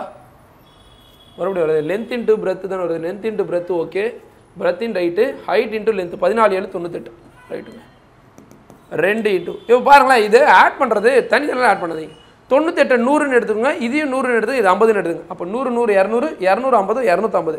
இப்போ எத்தனை நம்பர் நான் எக்ஸ்ட்ரா எடுத்துகிறேன், இங்கே 2 நம்பர் அங்கே 2 நம்பர் இங்கே ஒரு நம்பர், மொத்தம் 5 நம்பர் எக்ஸ்ட்ரா எடுத்துகிறேன். 250 5 கழிச்சிட்டிங்கன்னா 245. 250 டபுள் ஆகினீங்கன்னா 500. அப்போ 245 டபுள் ஆகினீங்கன்னா 590. இவ்வளோ தான், சரி 490 வருமா, 10 நம்பர் கம்மியாக வரும் 500 விட, அவ்வளோதான் 490. பக்கத்தில் இருக்கிற யூனிட்டை வந்துடக்கூடாது, பரப்புனாலே சென்டிமீட்டர் ஸ்கொயர் வந்துடணும். So total surface area of the cuboid 490 90 centimetre square option C சரிங்களா ஆப்ஷன் சி தான் இதுக்கான ஆன்சர் புரியுதா பாருங்கள் ரெண்டு கனச்சதுரத்தை பக்கவாட்டில் இணைக்கிறாங்க கனச்செவகுரம் அந்த கனச்செவகத்தினுடைய மொத்த பரப்பு கேட்குறாங்க அப்போ லென்த் எவ்வளோ பிரெத் எவ்வளோ ஹைட் எவ்வளோ லென்த் எவ்வளோன்றது தெரிஞ்சிருக்கும் சரிங்களா அடுத்து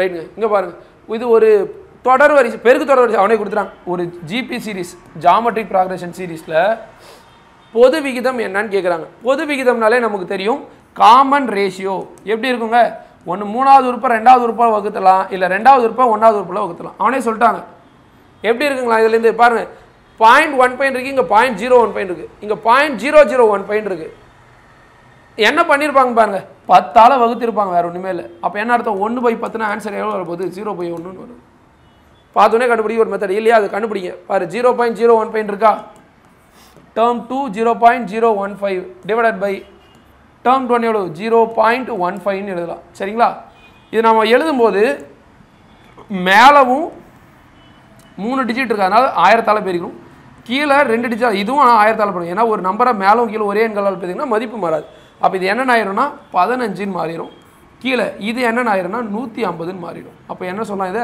1/10ன்னு சொல்லலாம் இது சொல்லும்போது 0.1ன்னு சொல்லலாம் ரைட் இது போட்டு கண்டுபிடிக்கிறது போல இங்கேயே கண்டுபிடிச்சலாம் ஏன்னா என்ன பண்ணியிருக்கிறாங்க பாருங்க இந்த இடத்துல எல்லாத்தையும்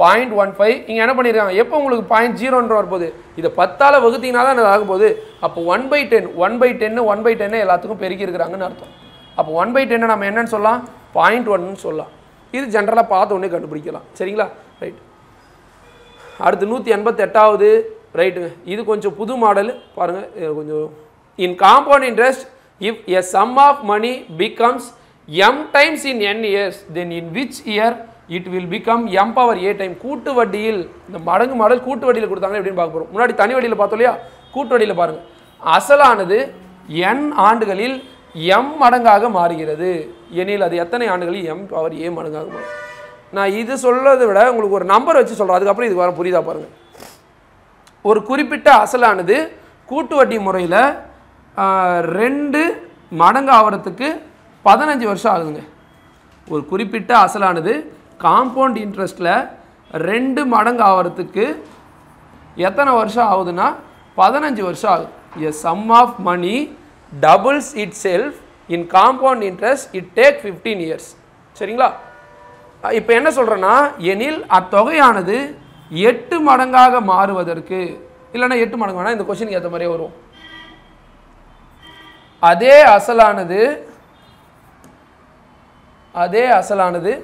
45 ஆண்டுகளில் எத்தனை மடங்காக மாறும் அப்படின்னு கேட்குறாங்க சரிங்களா ஒன்று இந்த மெத்தடில் பார்த்துருப்போம் ஆண்டு கொடுத்துட்டா மடங்கு கொடுத்துட்டா ஆண்டுன்னு பார்த்துருப்போம் ரைட்டுங்களா சரி இது என்னன்றது பார்ப்போம் பாருங்களேன் சரி 8ன்னு எடுத்துங்க இப்போ நான் இந்த கொஸ்டின் நான் எப்படி கொடுக்குறேன்னா ஒரு குறிப்பிட்ட அசலானது கூட்டு வட்டி முறையில் 15 ஆண்டுகளில் 2 மடங்கு ஆகிறது எனில் 8 மடங்கு ஆவதற்கு எத்தனை ஆண்டுகள் தேவைப்படும் இது கொஸ்டின் இந்த மாதிரி கேட்டாங்க a sum of money it becomes doubles itself in 15 years in how many years it will take to become the same sum of money becomes 8 times அப்படின்னு கொடுத்துருந்தா இதுக்கு ஆன்சர் என்ன பண்ணுவோம்னா ஒன்று அதை ஆட் பண்ணி மல்டிபிள் பண்ணி இங்கே ஆட் பண்ணி போட்டிருப்போம் அது ஒரு மெத்தடு இல்லைனா 2 பவரில் நீங்கள் என்ன போட்டிங்கன்னா ஆன்சர் எனக்கு 8 வரணும் இந்த 2 பவரில் என்ன போட்டிங்கன்னா ஆன்சர் 8 வரணும்னு பாருங்கள் 2 power 1 2 2 ஸ்கொயர் 4 2 power 3 தான் 8ன்னு வரும் அப்போ இங்கே 3 போடணும் அந்த 3 என்ன பண்ண போகிறீங்கன்னா அந்த ஆண்டு கூட அப்படியே எடுத்து பெருக்கிடணும்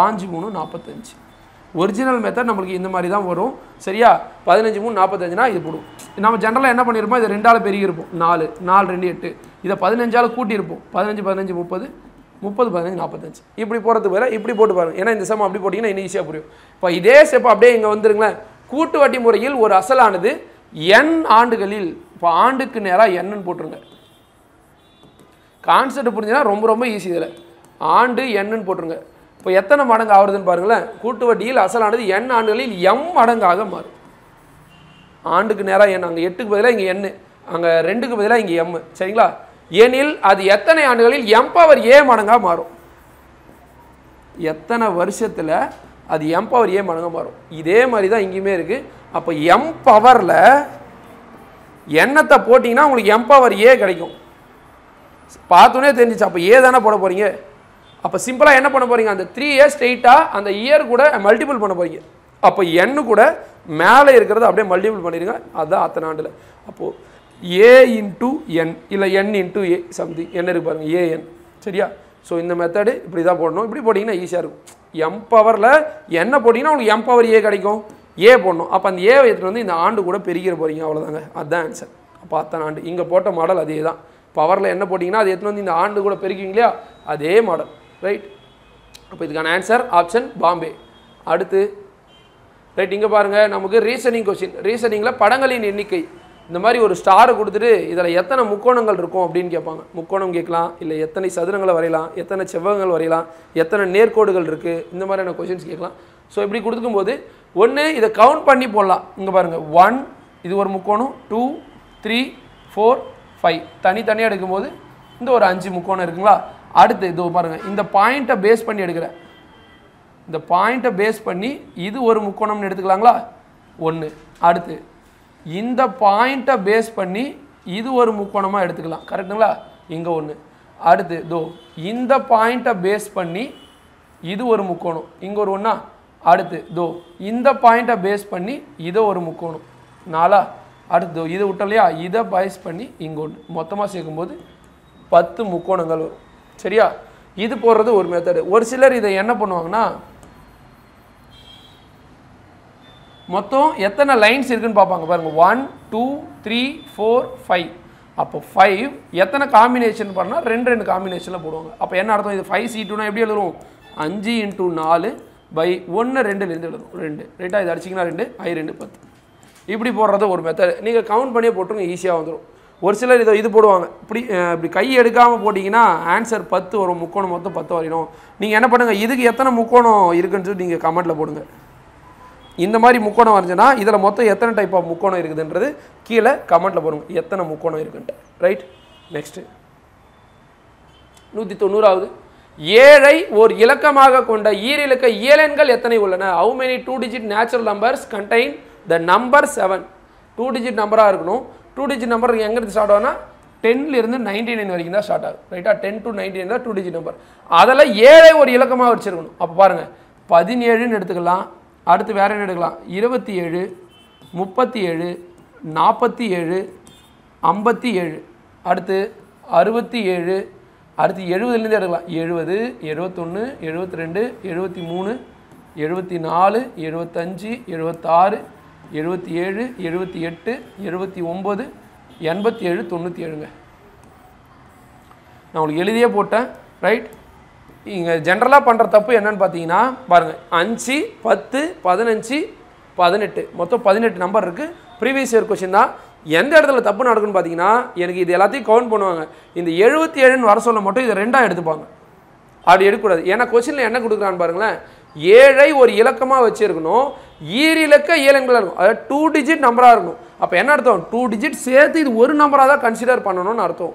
இது தனியாக இது தனியான்னு அந்த கொஸ்டின் என்ன வரும்னா அதுக்கு நம்ம கவுண்ட் பண்ண சொல்ல மாறி வரும். 1லிருந்து 100 வரை எழுதும்போது எத்தனை முறை 7ஐ எழுதுவாய் அப்படின்னா அதுக்கான ஆன்சர் உங்களுக்கு வரும். சரியா? நீங்கள் இதுக்கு ஆன்சர் சொல்லுங்க. என்ன இது ஓகே, 7ஐ ஒரு இலக்கமாக கொண்ட ஈரிலக்க இயலெண்களின் எண்ணிக்கை நம்மளுக்கு 18 நம்பர் வரும். நான் இப்போ ஒரு கொஸ்டின் சொல்கிறேன், அதுக்கு ஆன்சர் சொல்லுங்கள்.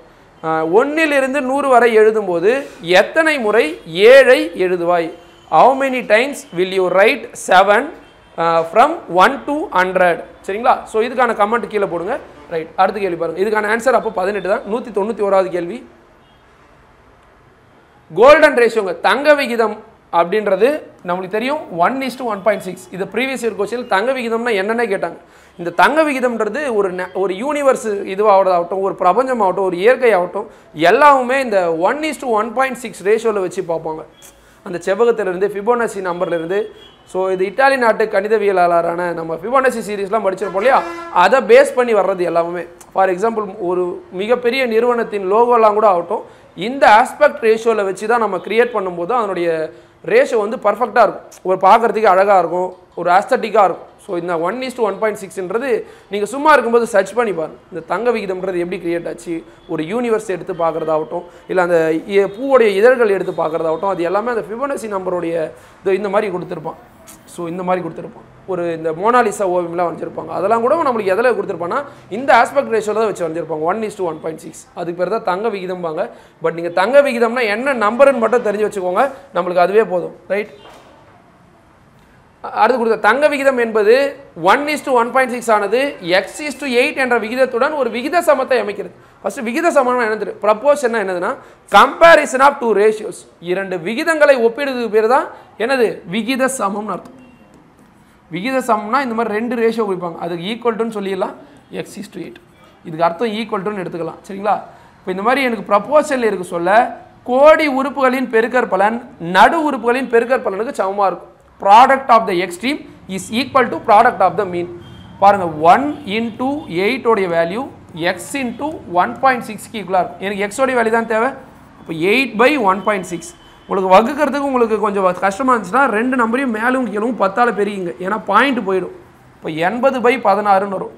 80ல் எத்தனை 16ங்க இருக்குது? 5 16 இருக்குது. ஸோ 16 5 80. எக்ஸோடைய மதிப்பு அப்போ 5ன்னு போட்டிங்கன்னா தான் இதுவும் இந்த நம்பரும் நம்மளுக்கு எப்படி இருக்கும்? விகித சமத்தில் இருக்கும்னு சொல்லுவோம். ரைட்டுங்களா? ரைட். இன்னொரு கொஸ்டின் உங்களுக்கு விகிதத்தில் வச்சு கேட்குறேன். விகிதத்தோடைய அலகு என்னன்றது கீழே கமெண்ட் பண்ணுங்க. ரேஷியோ உடைய யூனிட் என்னன்றது கீழே கமெண்ட் பண்ணுங்க. சரியா? ரேஷியோடைய இது வந்து நம்ம இப்படி எழுதலாம். அதுக்கு நீங்கள் யூனிட் வர சொல்ல என்ன வரும்ன்றது மீட்டரா, சென்டிமீட்டரா, கிலோமீட்டரா, லிட்டரா, இல்லை என்னது எதுவுமே வராதா அப்படின்றது கீழே கமெண்ட்டில் பண்ணுங்கள். விகிதத்தோடைய அலகு என்னன்றது கீழே கமெண்ட் பண்ணுங்கள். சரியா? அடுத்து 192வது ஒரு நெட்டாண்டில் ப்ராபபிலிட்டிங்க. ஒரு நெட்டாண்டில்னா லீப் இயர் தான் நம்ம தமிழில் என்ன சொல்லுவாங்கன்னா நெட் ஆண்டுன்னு. சாதாரண ஆண்டுன்னு ஒன்று இருக்குது, நெட் ஆண்டுன்னு ஒன்று இருக்குது. அது எப்படி நெட் ஆண்டுன்றது கண்டுபிடிக்கலாம்னா லீப் இயர்ன்றது அந்த வருஷத்தில் சாதாரண வருஷமாக இருந்தால் 365 நாள் வரும். அது லீப் இயராக இருந்தால் 366 நாள் வரும். சரிங்களா? அப்போ 366 நாளில் எனக்கு 53 சனிக்கிழமை வரணுங்களா? ஜென்ரலாக பாருங்கள், ஒரு வருஷத்தில் அதாவது 366 நாள் இருக்குது. இது எத்தனை வாரங்களாக பிரிப்பீங்க நீங்கள்? இதை 7ஆல் வகுத்துட்டீங்க. 366 நாள் 7 நாளால் வகுத்துட்டிங்கன்னா உங்களுக்கு மொத்தம் 52 வாரங்கள் வரும். எக்ஸ்ட்ராவாக இந்த 2 நாள் வரும். இதுதான் பிரிப்பாங்க. என்ன அர்த்தம்னா ஒரு சாதாரண ஆண்டை 52 வாரமாக பிரிச்சிங்கன்னா ஒரு நாள் எக்ஸ்ட்ரா இருக்கும். நீங்கள் ஒரு லீப் ஆண்டை வாரமாக பிரிச்சிங்கன்னா 52 வாரம் இருக்கும், 2 நாள் எக்ஸ்ட்ரா இருக்கும். அப்போ பாருங்கள் 52 கம்ப்ளீட் வாரம்னா 52 ஞாயிறு, 52 திங்கள், 52 செவ்வாய் எல்லாமே இருக்கும். இந்த 2 நாள் எக்ஸ்ட்ரா வரது எல்லாமே 53வது வாரத்தில் வரும். அப்போ அந்த 2 நாள் என்னது கேட்கும்? அந்த 2 நாள் என்னெல்லாம் இருக்கலாம்னா ஃபஸ்ட்டு சான்ஸு சண்டே மண்டேவாக இருக்கலாம். அதாவது 365வது நாள் சண்டேவாக இருக்கலாம், 366வது நாள் மண்டேவாக இருக்கலாம். ரெண்டாவது சான்ஸு ஒன்று 365 நாள் மண்டே, 366வது நாள் டியூஸ்டேவாக இருக்கலாம். மூணாவது சான்ஸு 365வது நாள் செவ்வாயாக இருக்கலாம், 366வது நாள் புதனாக இருக்கலாம். நாலாவது சான்ஸு 365வது நாள் வெனஸ்டேவாகவும், 366வது நாள் தேர்ஸ்டே வியாழனாகவும் இருக்கலாம். அஞ்சாவது சான்ஸு தேர்ஸ்டே ஃப்ரைடேவாக இருந்திருக்கலாம். ஆறாவது சான்ஸு ஃப்ரைடே சாட்டர்டேவாக இருக்கலாம். ஏழாவது சான்ஸு சாட்டர்டே சண்டேவாக இருக்கலாம். இந்த 7 சான்ஸ் தாண்டி வேறு எதுவும் வராது. அப்போ ப்ராபபிலிட்டி வர சொல்ல நமக்கு தெரியும். மொத்த ப்ராபபிலிட்டி ஒரு நிகழ்ச்சி நிகழ்வு எப்படி இருக்கும்? மொத்தம் எத்தனை பாசிபிலிட்டிஸ் இருக்குது, நமக்கு தேவையான பாசிபிலிட்டிஸ் என்ன, number of favourable outputs. Right. மொத்தம் எனக்கு 7 அவுட்புட் இருக்குது. அதில் எனக்கு என்ன தேவை? 53 சனிக்கிழமை தேவை. அப்போ இந்த 7 சான்ஸாக எனக்கு இந்த 7 எத்தனை சனிக்கிழமை வருதுன்னு பாருங்களேன். அதாவது 366வது நாள் சனிக்கிழமை வரலாம், இல்லை 365வது நாள் சனிக்கிழமை வரலாம். மொத்தம் 7 சான்ஸில் 2 சான்ஸ் எனக்கு சனிக்கிழமை வரதுக்கு நிகழ்த்தலாம். அப்போ 2/7ன்னு அர்த்தம். சரிங்களா? ரைட்டு. அடுத்து a fruit seller bought some mangoes of which 10% were rotten. ஒரு பழ வியாபாரி தான் வாங்கிய மாம்பழங்களில் 10% அழுகிவிட்டன. தன்னிடம் இருந்த மீதி மாம்பழங்களில் 46/2/3% மாம்பழங்களை விற்றுவிட்ட பின் 192 மாம்பழங்கள் மிஞ்சின எனில் அவர் வாங்கிய மொத்த மாம்பழங்கள் எவ்வளவு அப்படின்னு கேட்குறாங்க. he sold 46/2/3% of the rest. if he still has 192 mangoes, find the total number of mangoes originally bought by him. இந்த கேள்வி நம்மளுக்கு 8th ஸ்டாண்டர்ட் புக்கில் வாழ்வியல் கணிதத்துக்கு கீழே கொடுத்துருப்பாங்க. சதவீதம் டாப்பிக்கில் பயிற்சி கணக்கில் கொடுத்துருப்பாங்க, மேற்சந்தனை கணக்கில் கொடுத்துருப்பாங்க. ஸோ இந்த சம்மு நம்ம புக்கில் என்ன இருக்குன்னா இது 10% அழுகிட்டு இருக்கும். இது 33/1/3 இருக்கும். ஸோ இந்த இடத்துல பார்க்கும்போது நம்மளுக்கு அப்படியே மாற்றி கொடுத்துருப்பாங்க. நம்பர் மட்டும் தான் சேஞ்ச் பண்ணியிருப்பாங்க, பட் ஆன்சர் உட்பட அப்படியே சேமாக தான் வரும். இது ப்ரீவியஸ் இயர் கொஸ்டினில் கேட்டது. இது பார்ப்போங்களா? சரி. ஒரு பழ வியாபாரி தான் வாங்கிய மாம்பழம் 10%. எப்போவுமே இந்த பழ வியாபாரியோ இல்லை ஒரு கணக்குலையோ எதுவுமே தெரில பர்சன்டேஜில் கொடுக்கும்போது அது எங்கேருந்து ஸ்டார்ட் பண்ணுங்கன்னா அவர் வாங்கின மொத்த மாம்பழம்ன்றது 100%-ஆக எடுத்துக்குவோம். 100 மாம்பழத்தை அவர் வாங்கிட்டு வராரு. இதில் எத்தனைங்க அழுகிருச்சு? 10% அழுகிருச்சு. அப்போ மொத்தமாக அவர் கையில் எத்தனை மாம்பழம் இருக்கும்? 90 மாம்பழம் தான் இருக்குது. மீதம் இருந்த மாம்பழங்களில் என்ன வைக்கிறாரு? 46 × 2/3. அப்போ இந்த 90ல் மீதம் இருந்ததில் 46 × 2/3% எவ்வளோ வருதுன்னு பார்ப்போமா? இது 90ன்னு எடுத்துக்கலாம். 46 3ஆல் பெருக்குனீங்கன்னா 40 3 120, இங்கே ஒரு 18, 138 + 2 140/3ன்னு வரும். 140/3 பர்சன்டேஜ்னா என்ன பண்ணுவோம்? கீழே தானே 100 சேர்ப்போம். ஸோ 3 × 100 ரைட்டாக அந்த பர்சன்டேஜ் போல் கீழே 100 போடுறேன். அதாவது கீழே 2 0 மேலே 2 0 அடிச்சிட்டேன். 3 1s are 3, 3 3s are 9. அதாவது 14 3 42. அதாவது 42 பழங்களை, அதாவது 90 பழம் வச்சிருந்தாருன்னா அதில் 46 × 2/3% 42 பழங்களை விட்டுட்டார். என்ன சொல்கிறாங்க? மீதி மீறந்த மாம்பழத்தில் 46 2/3% விற்று விட்ட பின். அப்போ என்ன அர்த்தம்னா 90 மாம்பழத்தில் இந்த 42 பழத்தை விற்றுட்டாரு அப்படின்னா மிச்சம் எவ்வளோ பழம் பேலன்ஸ் இருக்குங்க? 192 பழம் பேலன்ஸ் இருக்குதுன்னு அர்த்தம். அப்போ என்ன அர்த்தம்? 90ல் 42 போயிடுச்சுன்னா 48%ன்னு அர்த்தம். 48% 192னா மொத்த மாம்பழம் அவர் வாங்கிய மொத்த மாம்பழங்கள்ன்றது எப்பவுமே 100% ஈக்குவலாக இருக்கும். அந்த 100% எவ்வளோன்னு கண்டுபிடிக்கணும். இன்னும் கிராஸ் மல்டிபிள் பண்ணிடு. 192 × 100 / 48. 48 4 முறை அடிச்சிங்கன்னா 192 வரும். 4 × 100 400. அப்போ இனிஷியலாக ஒரு மொத்தமாக 400 மாம்பழத்தை வாங்கி வச்சுருப்பாருங்க. சரியா? நிறைய பேர் இந்த ஸ்டெப்பில் தான் மிஸ் பண்ணுவீங்க. ஸோ இதை நல்லா கான்சன்ட்ரேட் பண்ணி பாருங்கள். 90 அவர் என்ன பண்ணார்? ஃபஸ்ட்டு 100 மாம்பழத்தை வாங்கிட்டு வராரு. இதில் 10% வலிகிடுச்சு. அதாவது 90 பழத்தை வச்சிருப்பார். இந்த 90ல் 46 × 2/3% என்ன பண்ணிடுவார்? விற்றுருவார். விற்றது போக தான் அவர் கையில் 192. அப்போ இந்த பர்சன்டேஜில் சொல்லும்போது இந்த 90லேருந்து வர்ற 42 கழிக்கணும். அது 48% 192னா 100% எவ்வளோ? சரியா? ஸோ இதே ஆன்சர் தான் அந்த இடத்துல நீங்கள் வேணால் புக்கில் எடுத்து பாருங்கள். இங்கே 33 × 1/3 இருக்கும். ஸோ இந்த நம்பர் மாறி இருக்கும். ஆனால் ஆன்சர் அதையுமே 400 தான் ஆன்சராக இருக்கும். சரிங்களா? ஸ்கூல் புக்கில் ப்ரீவியஸ் கொஸ்டின் அதே மாதிரி கொஸ்டின் தான் கேட்குறாங்க. நீங்கள் அதை தாண்டி 2 தாண்டி வேறு எங்கேயுமே வெளியே நீங்கள் ரெஃபர் பண்ண வேண்டிய அவசியமே இல்லை. அடுத்து 3 எண்களின் மீப்போமா ஆனது 9570 எனில் அவற்றின் மீப்போவாக இருக்கலாம். If the LCM of 3 numbers is 9570, then their HCF can be. LCM கொடுத்துறாங்க, HCF பாருங்கள். ஒரு LCMக்கும் HCFக்கும் என்ன மாதிரியான ரிலேஷன் பார்த்தீங்கன்னா, கண்டிப்பாக 2 நம்பருக்கோ 2 அல்லது அதுக்கு மேற்பட்ட நம்பருக்கோ LCMோ HCFோ கண்டுபிடிச்சிங்கன்னா அதனுடைய HCF உடைய மடங்கில் தான் அதனுடைய LCM வரும். இல்லைனா வேறு எப்படி சொல்லலாம்னா அந்த LCMஐ எக்ஸாக்டாக HCFால் வகுத்துடலான்லாம். ரைட்டுங்களா? அப்போ பாருங்கள், கொடுத்துருக்கிற LCM 9570ங்க. இதை கண்டிப்பாக HCFாக எது இருக்கலான்னு கேட்குறாங்க. அப்போ கீழே இருக்கிற நம்பர் எந்த நம்பர் இதை வகுக்குதோ அதுதான் அதனுடைய HCFாக இருக்கும். எக்ஸாக்டாக வகுக்கணும், மீதியே இல்லாமல். பார்ப்போமா? ஒரு நம்பர் இப்போ இது 12ஆல் வகுக்குதுன்னா ஃபஸ்ட்டு 11ஆல் வகுதான்னு செக் பண்ணுவோம். ஒரு நம்பர் 11ஆல் வகுக்குதுன்னா டிவிசிபிள் ரூல் என்ன ஷார்ட்கட்னா, இங்கே பாருங்கள், ஒற்றைப்படை இலக்கத்தில் இருக்கிற எண்களின் கூடுதல், அடுத்து இரட்டைப்படை இலக்கத்தில் உள்ள எண்களின் கூடுதல் 9 7 16. இது ரெண்டுத்துக்கும் டிஃபரெண்ட் எடுக்கும்போது 0வோ இல்லை 11 வந்துச்சுன்னா கண்டிப்பாக இது 11ஆல் வகுப்படன்னு அர்த்தம். 16ல் 15 போயிடுச்சுன்னா எவ்வளோங்க?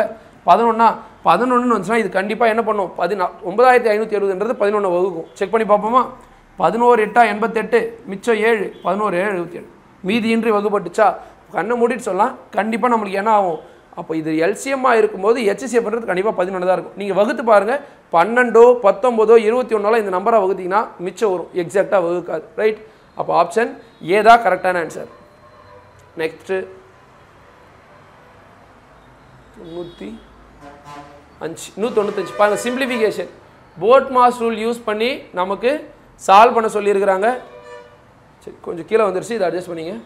பாருங்கள், 1 நான் மறுபடியும் மேலே எழுதுகிறேன். 1 minus bracket of 1 minus bracket of 1 minus bracket of 1 minus 1 minus 1 bar bracket close. சரிங்களா? நமக்கு தெரியும் board mass, we board mass வீணா விண்குலம், அதாவது விண்குலம்னா பார்னு அர்த்தம். சரியா? வீணுன்னு சொல்லுவாங்க, இல்லாட்டி பார் அப்படின்னு சொல்லுவாங்க. பார்னா 2 நம்பருக்கு மேலே இந்த பார் இருக்கிறது. ஒரு ஆர்டர் ஆஃப் ஆப்ரேஷன் வாங்க. Board மாஸ்ன்றது, board mass is nothing but order of operation. First இந்த ஆர்டர்லாம் சால்வ் பண்ணிட்டு வரும். ஒரு ஈக்குவேஷனில் ஃபஸ்ட்டு விண்குலம் பார் இருந்தால் அதை சால்வ் பண்ணும். அதுக்கப்புறம் தான் பிராக்கெட் பார்க்கணும், அப்புறம் தான் ஆஃப் பார்க்கணும், டிவைடு மல்டிபிள் அடிஷன்லாம் பார்க்கணும். சரி, இந்த ஈக்குவேஷனில் எனக்கு பார் தான் இருக்கு இல்லையா? இப்போ ஃபஸ்ட்டு இதை தான் பார்க்கணும். அப்போ ஃபஸ்ட்டு அதை சால்வ் பண்ணுங்க. 1 மைனஸ் பிராக்கெட் ஆஃப் 1 மைனஸ் இங்கே 1 மைனஸ் இதை 1 மைனஸ் 1 போயிடுச்சுன்னா என்ன அர்த்தம்? ஜீரோன்னு அர்த்தம். அவ்வளோதாங்க. இதை தான் நீங்கள் ஃபஸ்ட்டு பார்ப்போம். ரைட். அப்போ 1ல் 0 போயிடுச்சுன்னா என்னென்னு பாருங்கள். 1 மைனஸ் 1ல் 0 போயிடுச்சுன்னா ஆன்சர் 1 தான். சரிங்களா? ரைட். இப்போ என்ன பண்ணுங்க, மறுபடியும் ப்ராக்கெட்டை சால்வ் பண்ண வரீங்க. ப்ராக்கெட்டில் 2 ப்ராக்கெட் இருக்குது. அப்போ ப்ராக்கெட்டுக்குள்ளே என்ன ப்ராக்கெட் இருக்கோ அதை ஃபஸ்ட் சால்வ் பண்ணுவோம். 1 மைனஸ் 1 என்னென்ன ஆயிருங்க? 0ன்னு ஆயிடும். சரியா? ஸோ 1 மைனஸ் 1ல் 0 போயிடுச்சுன்னா அதே 1 தான் வரும். 1ல் 1 போயிடுச்சுன்னா ஆன்சர் லாஸ்ட்டாக ஃபைனலாக என்ன வருது பாருங்கள்? 0ன்னு வரும். இந்த இடத்துல லாஸ்ட்டாக ஒரே இடத்துல மைனஸ் ப்ளஸ் மாற்றி போட்டிங்கன்னா ஆன்சர் உங்களுக்கு தப்பாக வர வாய்ப்பு இருக்கும். ஸோ கரெக்டாக அந்த ஆர்டரில் சால்வ் பண்ணிட்டு வாங்க. அப்போ தான் ஆன்சர் கரெக்டாக வரும். சரியா? ஆன்சர் அப்போ என்னது? 0. இதுக்கான ஆன்சர் 0. Option A.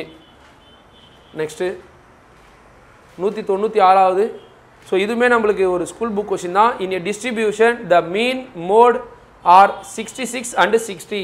ஒரு பரவலின் சராசரி முகடு முறையே 66 மற்றும் 60. இடைநிலை அளவு என்னன்னு கேட்குறாங்க. இது மூணுத்துக்குமான ரிலேஷன் பாருங்கள். ஸ்டாட்டிஸ்டிக்ஸுங்க இந்த டாபிக்கு பேர். புள்ளியியல்.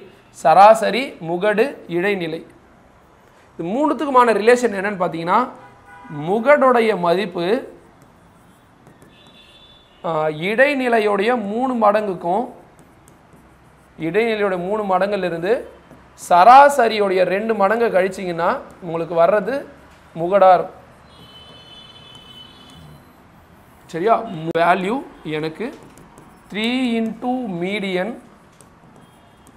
மைனஸ் 2 இன்டூ மீன். சராசரிக்கு இன்னொரு பேர் ஆவரேஜ்னு சொல்லுவாங்க, அரித்மெட்டிக் மீன்னு சொல்லுவாங்க, இல்லாட்டி ஆவரேஜ்னு சொல்லுவாங்க. இப்போ 3 வேல்யூ தெரிஞ்சிச்சு. இதில் இடைநிலை அளவு இதனுடைய மதிப்பு கேட்குறாங்க. அப்போ தெரிஞ்ச மதிப்பில் இதில் சப்ஸ்டிட் பண்ணுங்கள். சராசரி எவ்வளவு? 60. அப்போ சராசரிக்கு நேராக 2 இன்டூ 16 போட்டுருங்க.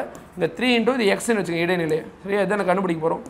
முகடு எவ்வளோ கொடுத்துட்டாங்க? 60ன்னு கொடுத்துட்டாங்க. ஸோ இது சால்வ் பண்ணி எக்ஸ் கண்டுபிடிக்கலாமா? 60 இன்டூ 2 நம்மளுக்கு என்னென்ன வரும்? 120ன்னு வரும். 120 அப்படியே இந்த சைடு கொண்டு வந்துருங்க. ரைட். 64 இது. சரிங்க. சராசரி 66. சராசரி 66னா அப்போ இது எவ்வளோ வரும்? 132ன்னு வரும். 132 ப்ளஸ் ஆயிடுச்சுன்னா இந்த சைடில் வந்து 192 வரும். 3x. அப்போ எக்ஸோடைய மதிப்பு இடைநிலையுடைய மதிப்பு 192/3. 6 3 18, 4 3 12. அப்போ 64 தான் நமக்கு இடைநிலையாக இருக்கும். அதாவது என்ன அர்த்தம்னா, முகடு ஒரு புள்ளியல்ல சராசரி 66 இருக்கும்போது முகடு 60 இருக்கும்போது இடைநிலை இதுக்கு இடையில 64 இருக்கும்னு அர்த்தம். சரிங்களா? அதை பார்த்து வச்சுங்க. ஸோ இந்த ஃபார்முலா ரொம்ப முக்கியம், பார்த்துங்க. ஸ்கூல் புக்கில் எக்ஸாம்பிள் சம்மில் கொடுத்துருப்பாங்க. அடுத்து ரைட்டுங்க, நம்மளுக்கு எண்ணியல்லேருந்து கொஸ்டின் கொடுத்துருக்காங்க பாருங்கள். சிறப்பு தொடர் வரிசைன்பாங்க. இந்த கொஸ்டின் ஆல்ரெடி இப்போ கேட்டது தான், கேட்டுகிட்டே இருக்கிறாங்க.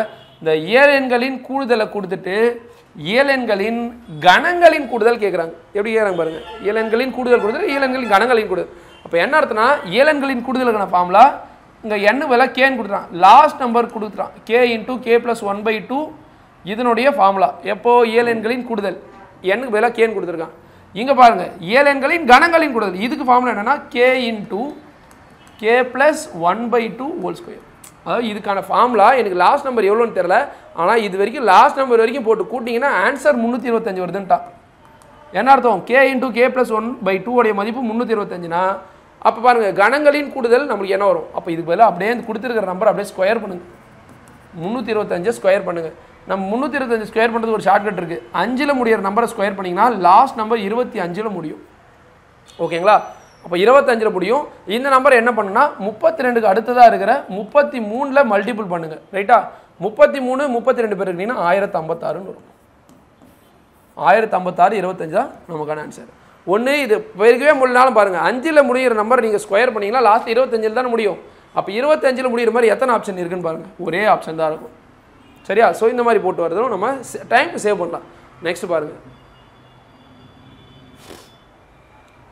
The next number in the following sequence 0 next 6 24 80 120 210 இந்த மாதிரி கொடுத்துட்டு நெக்ஸ்ட் நம்பர் கேட்குறாங்க. நம்பர் சீரீஸுங்க. நம்ம யூனிட் 10ல் பார்க்கும்போது லாஸ்ட்டில் இருக்கிற பாயிண்ட் ஃபுல்லாமே ரீசனிங்கில் கொடுத்துருவோம். அதில் என் வரிசைன்னு ஒரு டாபிக் கொடுத்துருப்போம். அதில் கொடுக்குற நம்பர் சீரீஸில் இப்போ பார்த்தீங்கன்னா 0ன்றது எப்படி இருக்குன்னா 1ன்ற நம்பரை க்யூப் பண்ணி ஒன்று மைனஸ் பண்ணியிருப்பாங்க. 6ன்றது எப்படி வந்திருக்குன்னா 2ன்ற நம்பரை க்யூப் பண்ணி 2 மைனஸ் பண்ணியிருப்பாங்க. 24ன்றது எப்படி வந்திருக்குன்னா 3 க்யூப் பண்ணி 3 மைனஸ் பண்ணியிருப்பாங்க. 80 அது 60 வராது 60 சாரி 60 60ன்றது 4 கியூப் பண்ணி 4 மைனஸ் பண்ணுவாங்க 5 கியூப் பண்ணி 5 மைனஸ் பண்ணுவாங்க 6 கியூப் பண்ணி 6 மைனஸ் பண்ணியிருப்பாங்க சரிங்களா 1 கியூபோட மதிப்பு 1 1 மைனஸ் 1 இங்கே 8 மைனஸ் 2 இது 27 மைனஸ் 3 64 மைனஸ் 4 ஸோ 125 மைனஸ் 5 6 கியூபோட மதிப்பு 216 மைனஸ் 6 அப்போ நெக்ஸ்ட் சீரிஸ் நமக்கு என்ன வரணும்னா இந்த இடத்துல 7 கியூப் மைனஸ் 7 7 கியூபோட மதிப்பு 343 343ல் 7 போயிடுச்சுன்னா 336 ஆப்ஷன் சி தான் இதுக்கான ஆன்சர் அப்போ இந்த சீரிஸ் எப்படி வருதுன்னு பாருங்கள் நம்ம கண்டிப்பாக என்னெல்லாம் படிச்சிருக்கோம்னா ஸ்கொயர் நம்பர் கியூப் நம்பர்லாம் படிச்சிருந்தா மட்டும்தான் இதனுடைய ஐடியா பார்த்தோன்னே தெரியுது கியூப் வேல்யூ ஸ்கொயர் வேல்யூ முன்ன பின்ன இருக்குதுன்னு தெரியும் சரிங்களா 1 கியூப்லேருந்து 1 கழிக்கிறான் 2 கியூப்லேருந்து 2 கழிக்கிறான் நம்மளுக்கு கழிக்கிறதுக்கு பதிலாக கூட்டியும் கூட கொடுக்கலாம் ஆட் பண்ணி 1 கியூப் கூட 1 ஆட் பண்ணலாம் 2 கியூப் கூட 2 ஆட் பண்ணலாம் அந்த மாதிரி கொடுக்கறதுக்கு வாய்ப்பு இருக்குது ஸோ அதனால் அந்த நம்பர்ஸ்லாம் நல்லா பார்த்து வச்சுக்க நம்பர் பார்த்தோன்னே நம்மளுக்கு ஸ்ட்ரைக் அவுட் ஆகணும் ஏன் அதனால் அவ்வளோ நம்பர் நம்மளுக்கு டிஃப்ரெண்ட்டாக கொடுக்குறாங்கன்றது தெரிஞ்சால் தான் அடுத்த சம் ஈஸியாக போட முடியும் சரியா ரைட் நெக்ஸ்ட்டு பாருங்கள் அடுத்து கோடிங் டீகோடிங் ரீசனிங்லேருந்து அதே கொஸ்டினாக கேட்டிருக்கான் அல்ஜீப்ரா அப்படிங்கிற வார்த்தையை நான் இப்படி கோட் பண்ணியிருக்கிறேன் சங்கீத மொழியில் இந்த மாதிரி குறியிட்டேன்னா என்ன லாஜிக் யூஸ் பண்ணி இது நான் கோட் பண்ணியிருக்கணும் அதே லாஜிக்கை யூஸ் பண்ணி நீங்கள் டீகோட் பண்ணி இதை கோட் பண்ணி ஆன்சர் சொல்லுங்கிறாங்க அல்ஜீப்ரானா ஏக்கு அடுத்த வார்த்தை பி அப்போ எல்லுக்கு முன்னாடி வார்த்தை என்னன்னு பார்க்கணும் கே அது கேக்கு அப்புறம் எல் அடுத்து ஜிக்கு அடுத்த வார்த்தை ஹெச் இக்கு முன்னாடி வார்த்தை டி பிக்கு அடுத்த வார்த்தை சி ஆருக்கு அடுத்த முன்னாடி இருக்கிற வார்த்தை கியூ